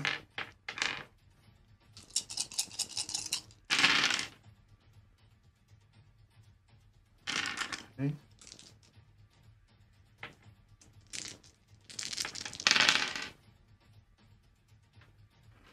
Crashes into the Remnant with his claws out, kind of tackling it by the midsection and driving it into the ice.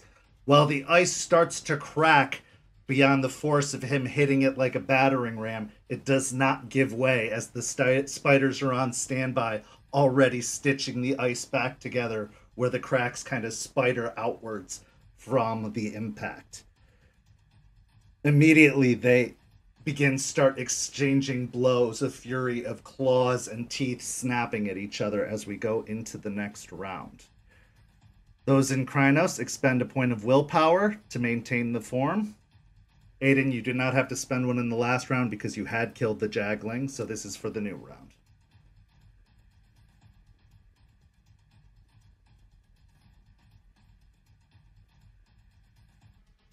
And declare your intentions. We'll go with Aiden, then Aspen, then Jester.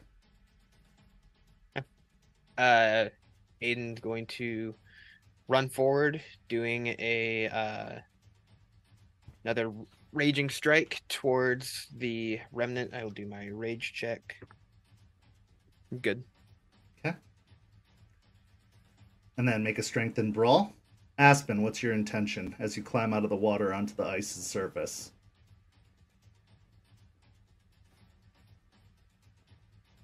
I think she's actually going to go for the Remnant as well. And she is going to try and claw it. Okay, so go ahead and give me a strength and brawl as you leap across the ice towards the danger that you just moments before were trying to get as far away from and avoid. Now you are actively engaging. Jester, what are your intentions? Currently, I am watching the spiders to see if they will get Joseph up. I am on standby if they're not, that I'm going to attempt to try CPR, though she's never done it before. No training, so this is going to be fun. Okay. Joseph, give me another memory. This time of feeling sick. Like sick to your stomach. Like about to expel sick. That would be, let's say it was a Christmas where he ate too much and he ended up spending, early in the morning, ended up spending the entire day in bed, not able to play with his toys, with his grandmother forcing him to drink some god-awful tea to try to keep it down, and it still didn't help. Okay. So as you drink the kind of gross and herbal concoction, it doesn't take long for it to roil around in your stomach and start to find its way towards the surface, ready to be expelled. Go ahead and make 2 rage checks for me.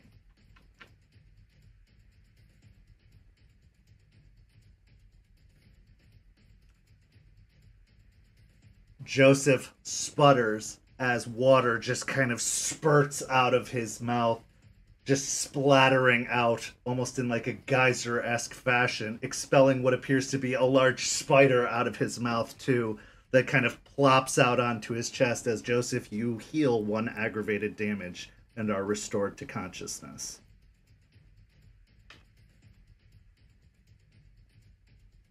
I have lost the wolf. Okay. But the moon is shining in above. Can I? Then I probably next round after I recover, Next I will round, howl. you can howl at the moon. Yes. Okay. When I see that he's awake, I'm gonna spend this round shifting into Hispo.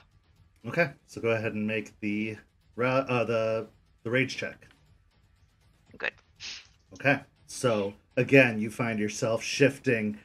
You've made a lot of shifts today and in rather rapid succession, so you can feel it kind of starting to grow a little bit painful as you do so. Go ahead and take a superficial point of damage just because you've made so many shifts within a course of minutes, it seems. Aiden, how many successes did you get? 6. Okay. Aspen. 5. The Remnant is going to attempt to do his raging strike and hitting multiple opponents, but he is at a disadvantage because of that wind. Okay. So both of you make contact along with Artie, just finding purchase as your claws rake into the side of it, and you can feel it digging into this kind of seemingly almost grotesque, dried, but also decaying flesh, pulling chunks out with each time the claws rake upon it. And it seems to be letting out this kind of like devastating but pained howl as all 3 of you manage to hit your target, spreading the damage out and avoiding any damage it would do to you in response. Next round. Aiden, Aspen, Jester, Joseph, declare your intentions. Gonna go to grapple to try and restrain the arms by holding them back. Okay, give me a strength and brawl. Aspen. She's just gonna try and rend it with her claws again. Okay, strength and brawl. Jester. I'm going to charge Okay. to the Remnant and dart in between Aiden and Aspen for a good bite. Okay, so give me a strength and brawl, but if you do succeed, you will do an aggravated damage because of your bite. And Joseph. First is the howl. Is that take an action or just No. I could do? Okay, cool. When I howl, but I do have Moon Quicken, which lets me heal a point of superficial willpower, which I need. And then I'm going to scramble back and try to drag the big shard with me away from the ice. Okay, give me a strength and athletics as you try to pull the shard across the ice. You are currently in your Glabro form? I'd be Hamid because I just Hamid. woke up. Okay, Yeah. However, I'm no longer impaired. That's true.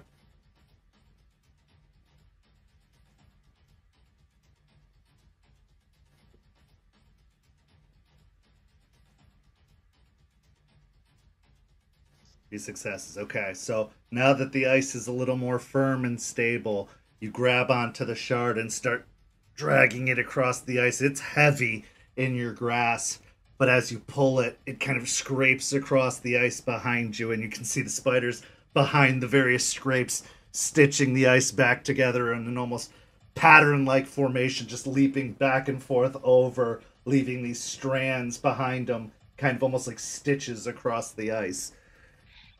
Okay, Aiden, what was your successes? I got 10. 10 successes. Aspen. 6. Jester. 4.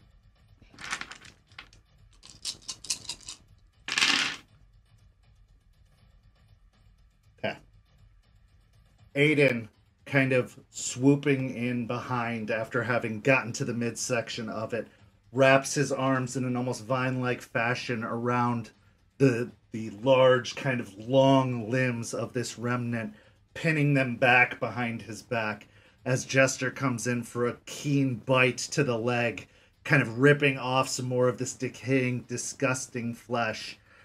Artie rakes his claws down the midsection of the torso, causing it to kind of splinter open and break open as Aspen, with a final slash rakes across the throat of the remnant, and it almost immediately starts to break apart in Aiden's grasp, its form kind of shriveling and breaking into pieces as the various limbs of the beast kind of give way and decay and deteriorate.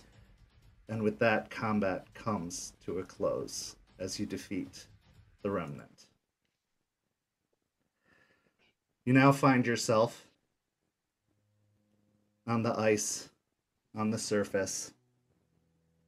The body kind of deteriorating, except for the talisman that slowly decays off the neck and drops to the ice. Joseph, as you reach the side next to you, the pulsating light within the spire fades, and the spire crumbles away to dust in your hands until there is nothing left.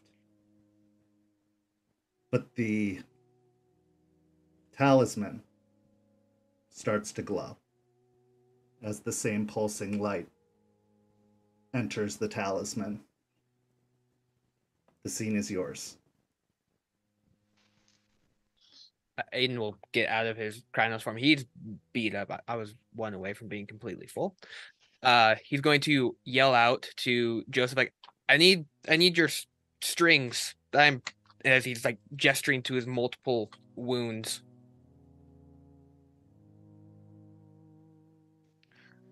I don't have any strings. You did the thing with the sharp thing. Oh, yeah, I don't have them here. Oh, that's inconvenient. They don't cross with us. I need them too. We need to get home. Grab the necklace. Artie kind of shifts out of his Krynos form as well, and you can see that he too appears to be bleeding from multiple what appears to be scratches on his face and arms. He does not have dedicated clothing, so he is naked completely, but seems to not mind despite the various gouges along his torso. And he kind of looks over towards Aspen with kind of like a coy smile of sorts as he just kind of nods his head. She shifts back into Hamid as well. And, sheepishly smiles and picks up the talisman, unless Aiden already has it. He was gonna, yeah, he had it, but he'll hand it to you. I don't know what to do with it. She'll just grab it and she'll kind of go over to Joseph and kind of push it to his chest. Are you okay? I probably will be. Ow. He'll look up at Jester. Thank you. I think that was you. Jester will give a whine as I am still in Hispo form and just kind of lay down on the ice. My fur is covered, like matted in blood that has ice crystals on it.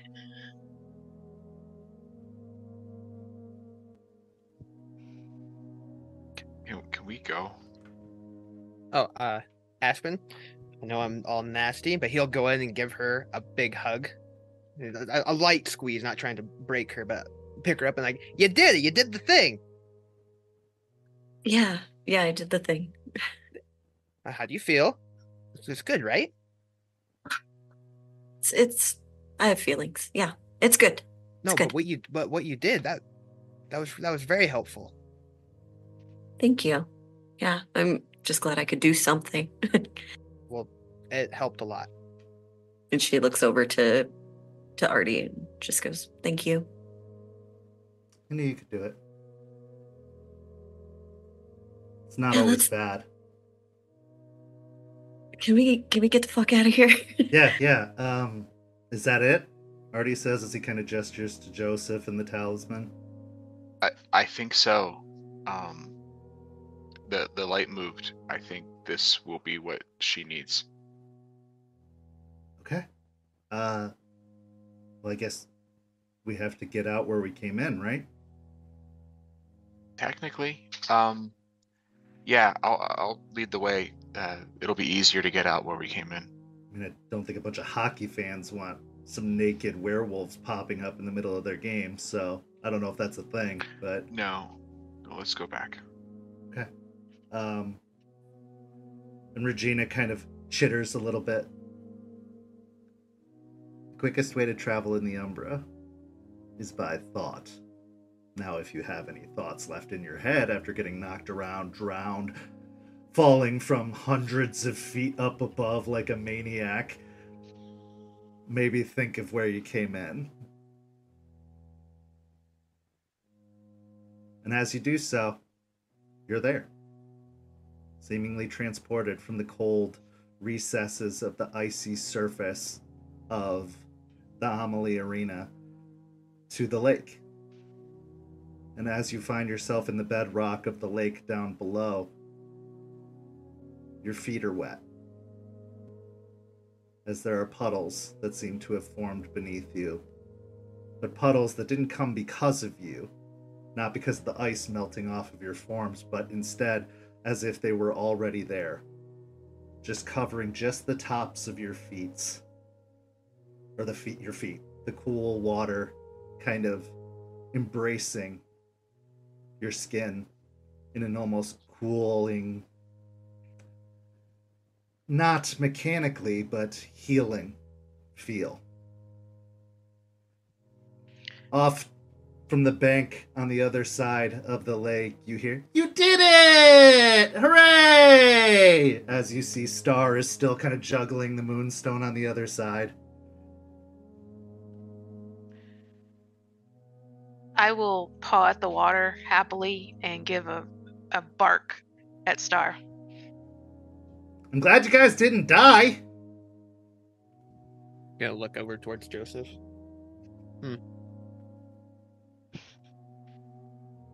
Just mostly. Wait, hang on. And Star kind of looks up towards the sky. Uh-huh. Aw.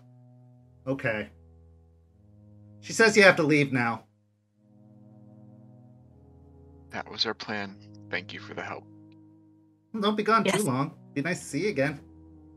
Absolutely. I'll definitely try to get in contact with you another time. Okay.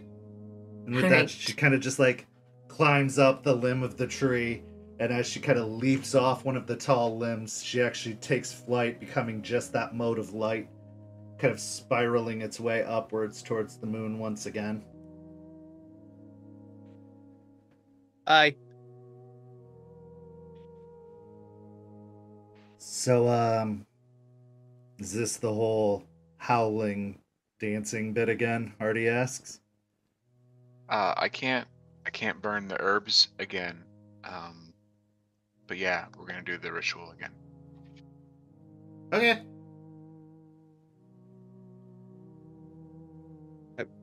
When there's no water at this spot, but when we go back, that water is gonna be there, right? That's a good point. Let's go to the edge. Just a thought. Yeah.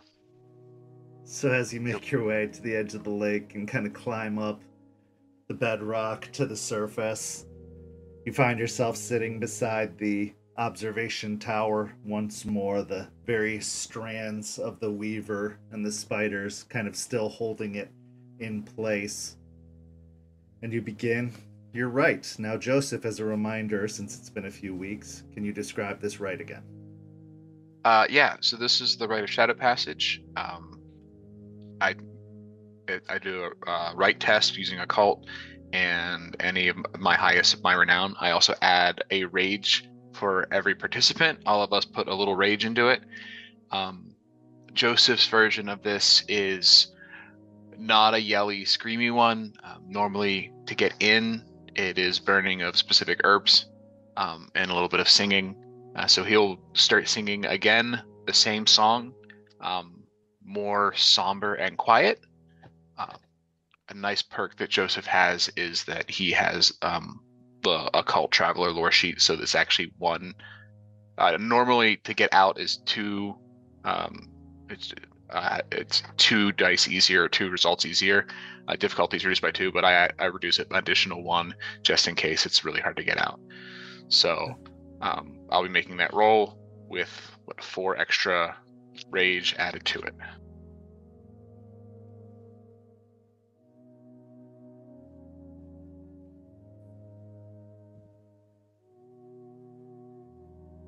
That is 4 successes. 4 successes. All of you find yourselves shifting once again.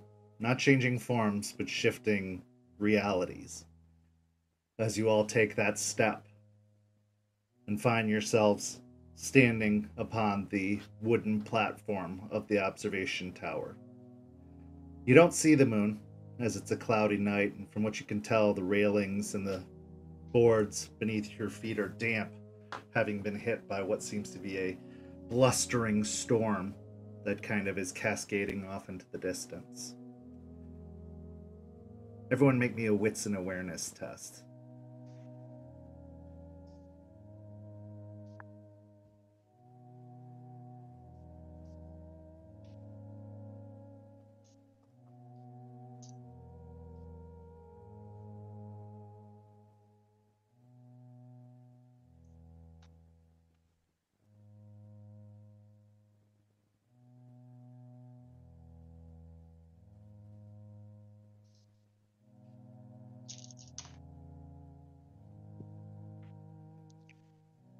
Aspen and Jester, you're just happy to be home, but Joseph and Aiden,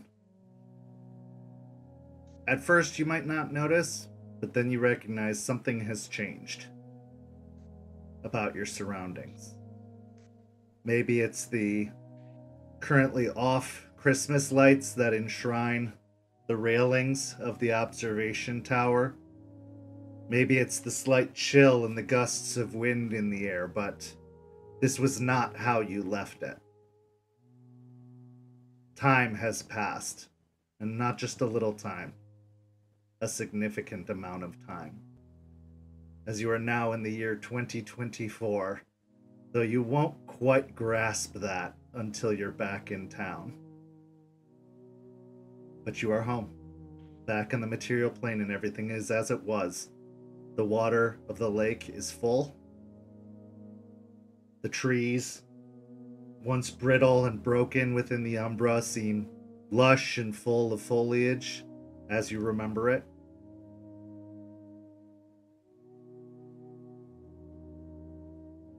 Artie kind of looks around for a moment. So now what?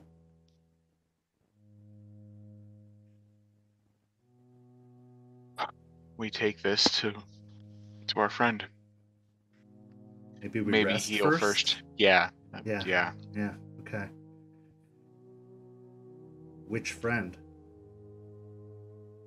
This is for her. It's definitely for her. Just asking. Felt like it was a formality. I think everyone had their minds made up when we found it, but... Are we friends with the other one?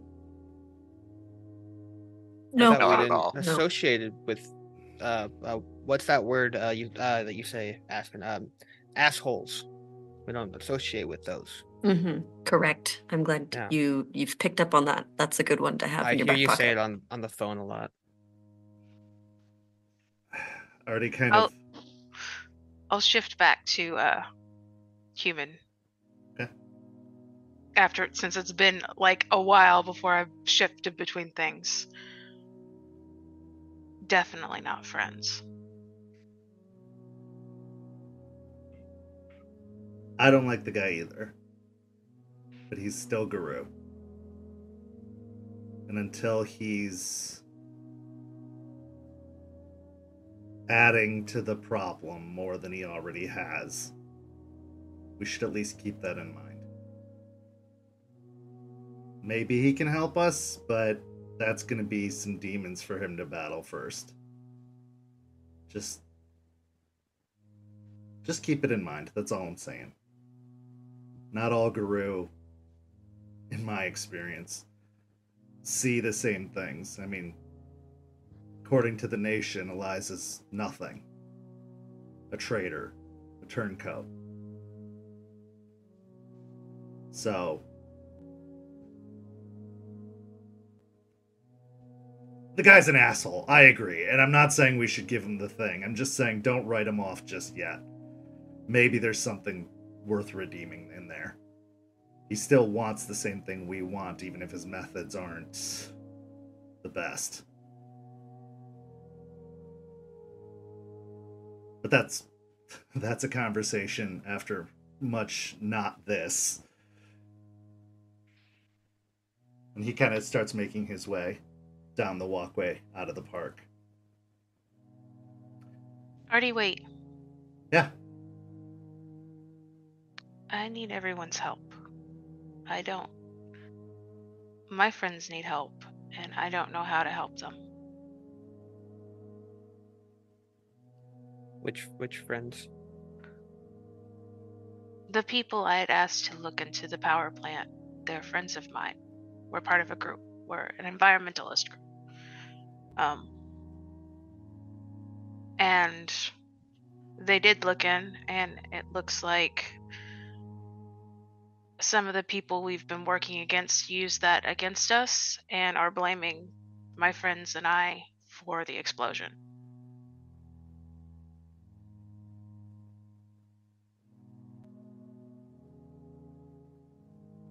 Whatever I can do.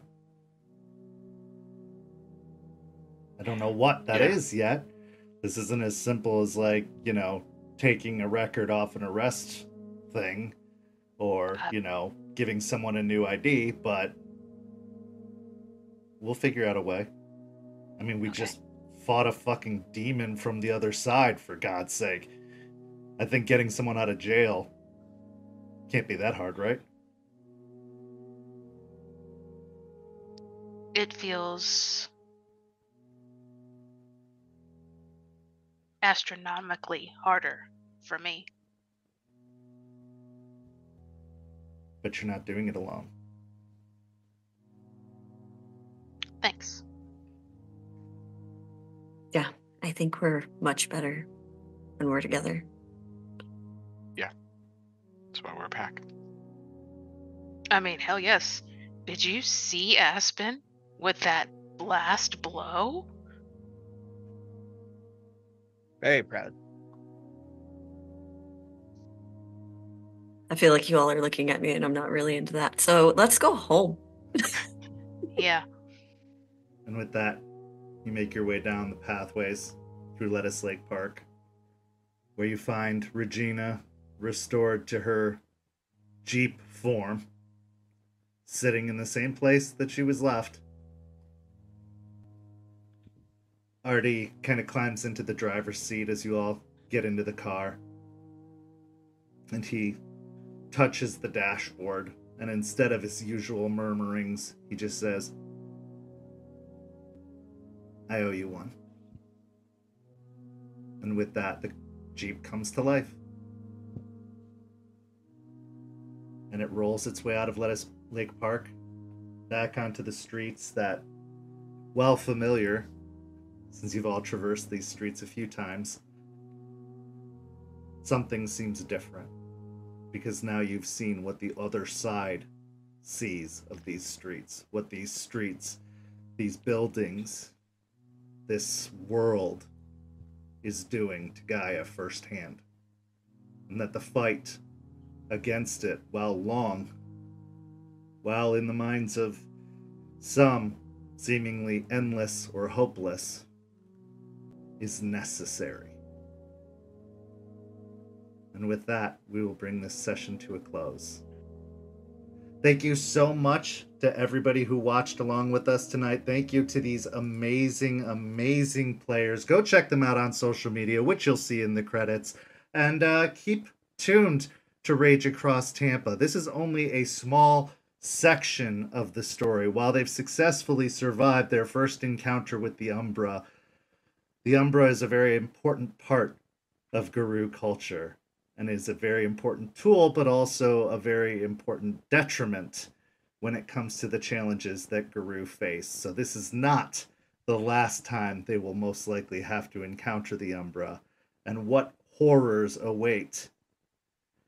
Well, you'll just have to stay tuned to find out. Thank you so much for watching. Go follow us on St. Pete by Night on all social media. Like I said, go follow these amazing players and go support our vendors. We have an amazing list of sponsored vendors who make this show possible, who support us every step of the way. This week we have an episode of Don't Get Caught coming up on Thursday. Then a very, very special After Dark episode on Saturday, where I will be discussing the lore of St. Pete, starting with how the whole game came to be, what inspired me to set everything in St. Petersburg and Tampa, and some of the origins of the World of Darkness St. Pete from before and during the Exodus. So go check that out. And if you're a member of the server, submit your questions now, as there will also be an AMA portion of that particular stream where I will answer everything that isn't currently potentially relevant to the overall story. So go submit those questions. And thank you for watching. Next week, we will be back for an episode, but the week after, we will be off as it is our big Kindred Con celebration. But stay tuned to the schedule for all of the updates as to the programming that is coming through. Thank you so much for joining us, and have a wonderful evening, everyone.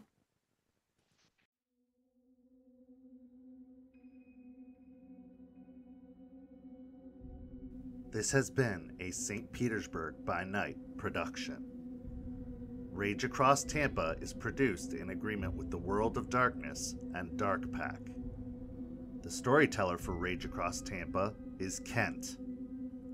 Tonight's characters were voiced by Preston, Champagne, Noree, and Simon. Visit our website at stpetbynight.com for more information about all of our productions and how you can become part of our community. Thank you for listening. Until next time, fangs, stakes, and claws out.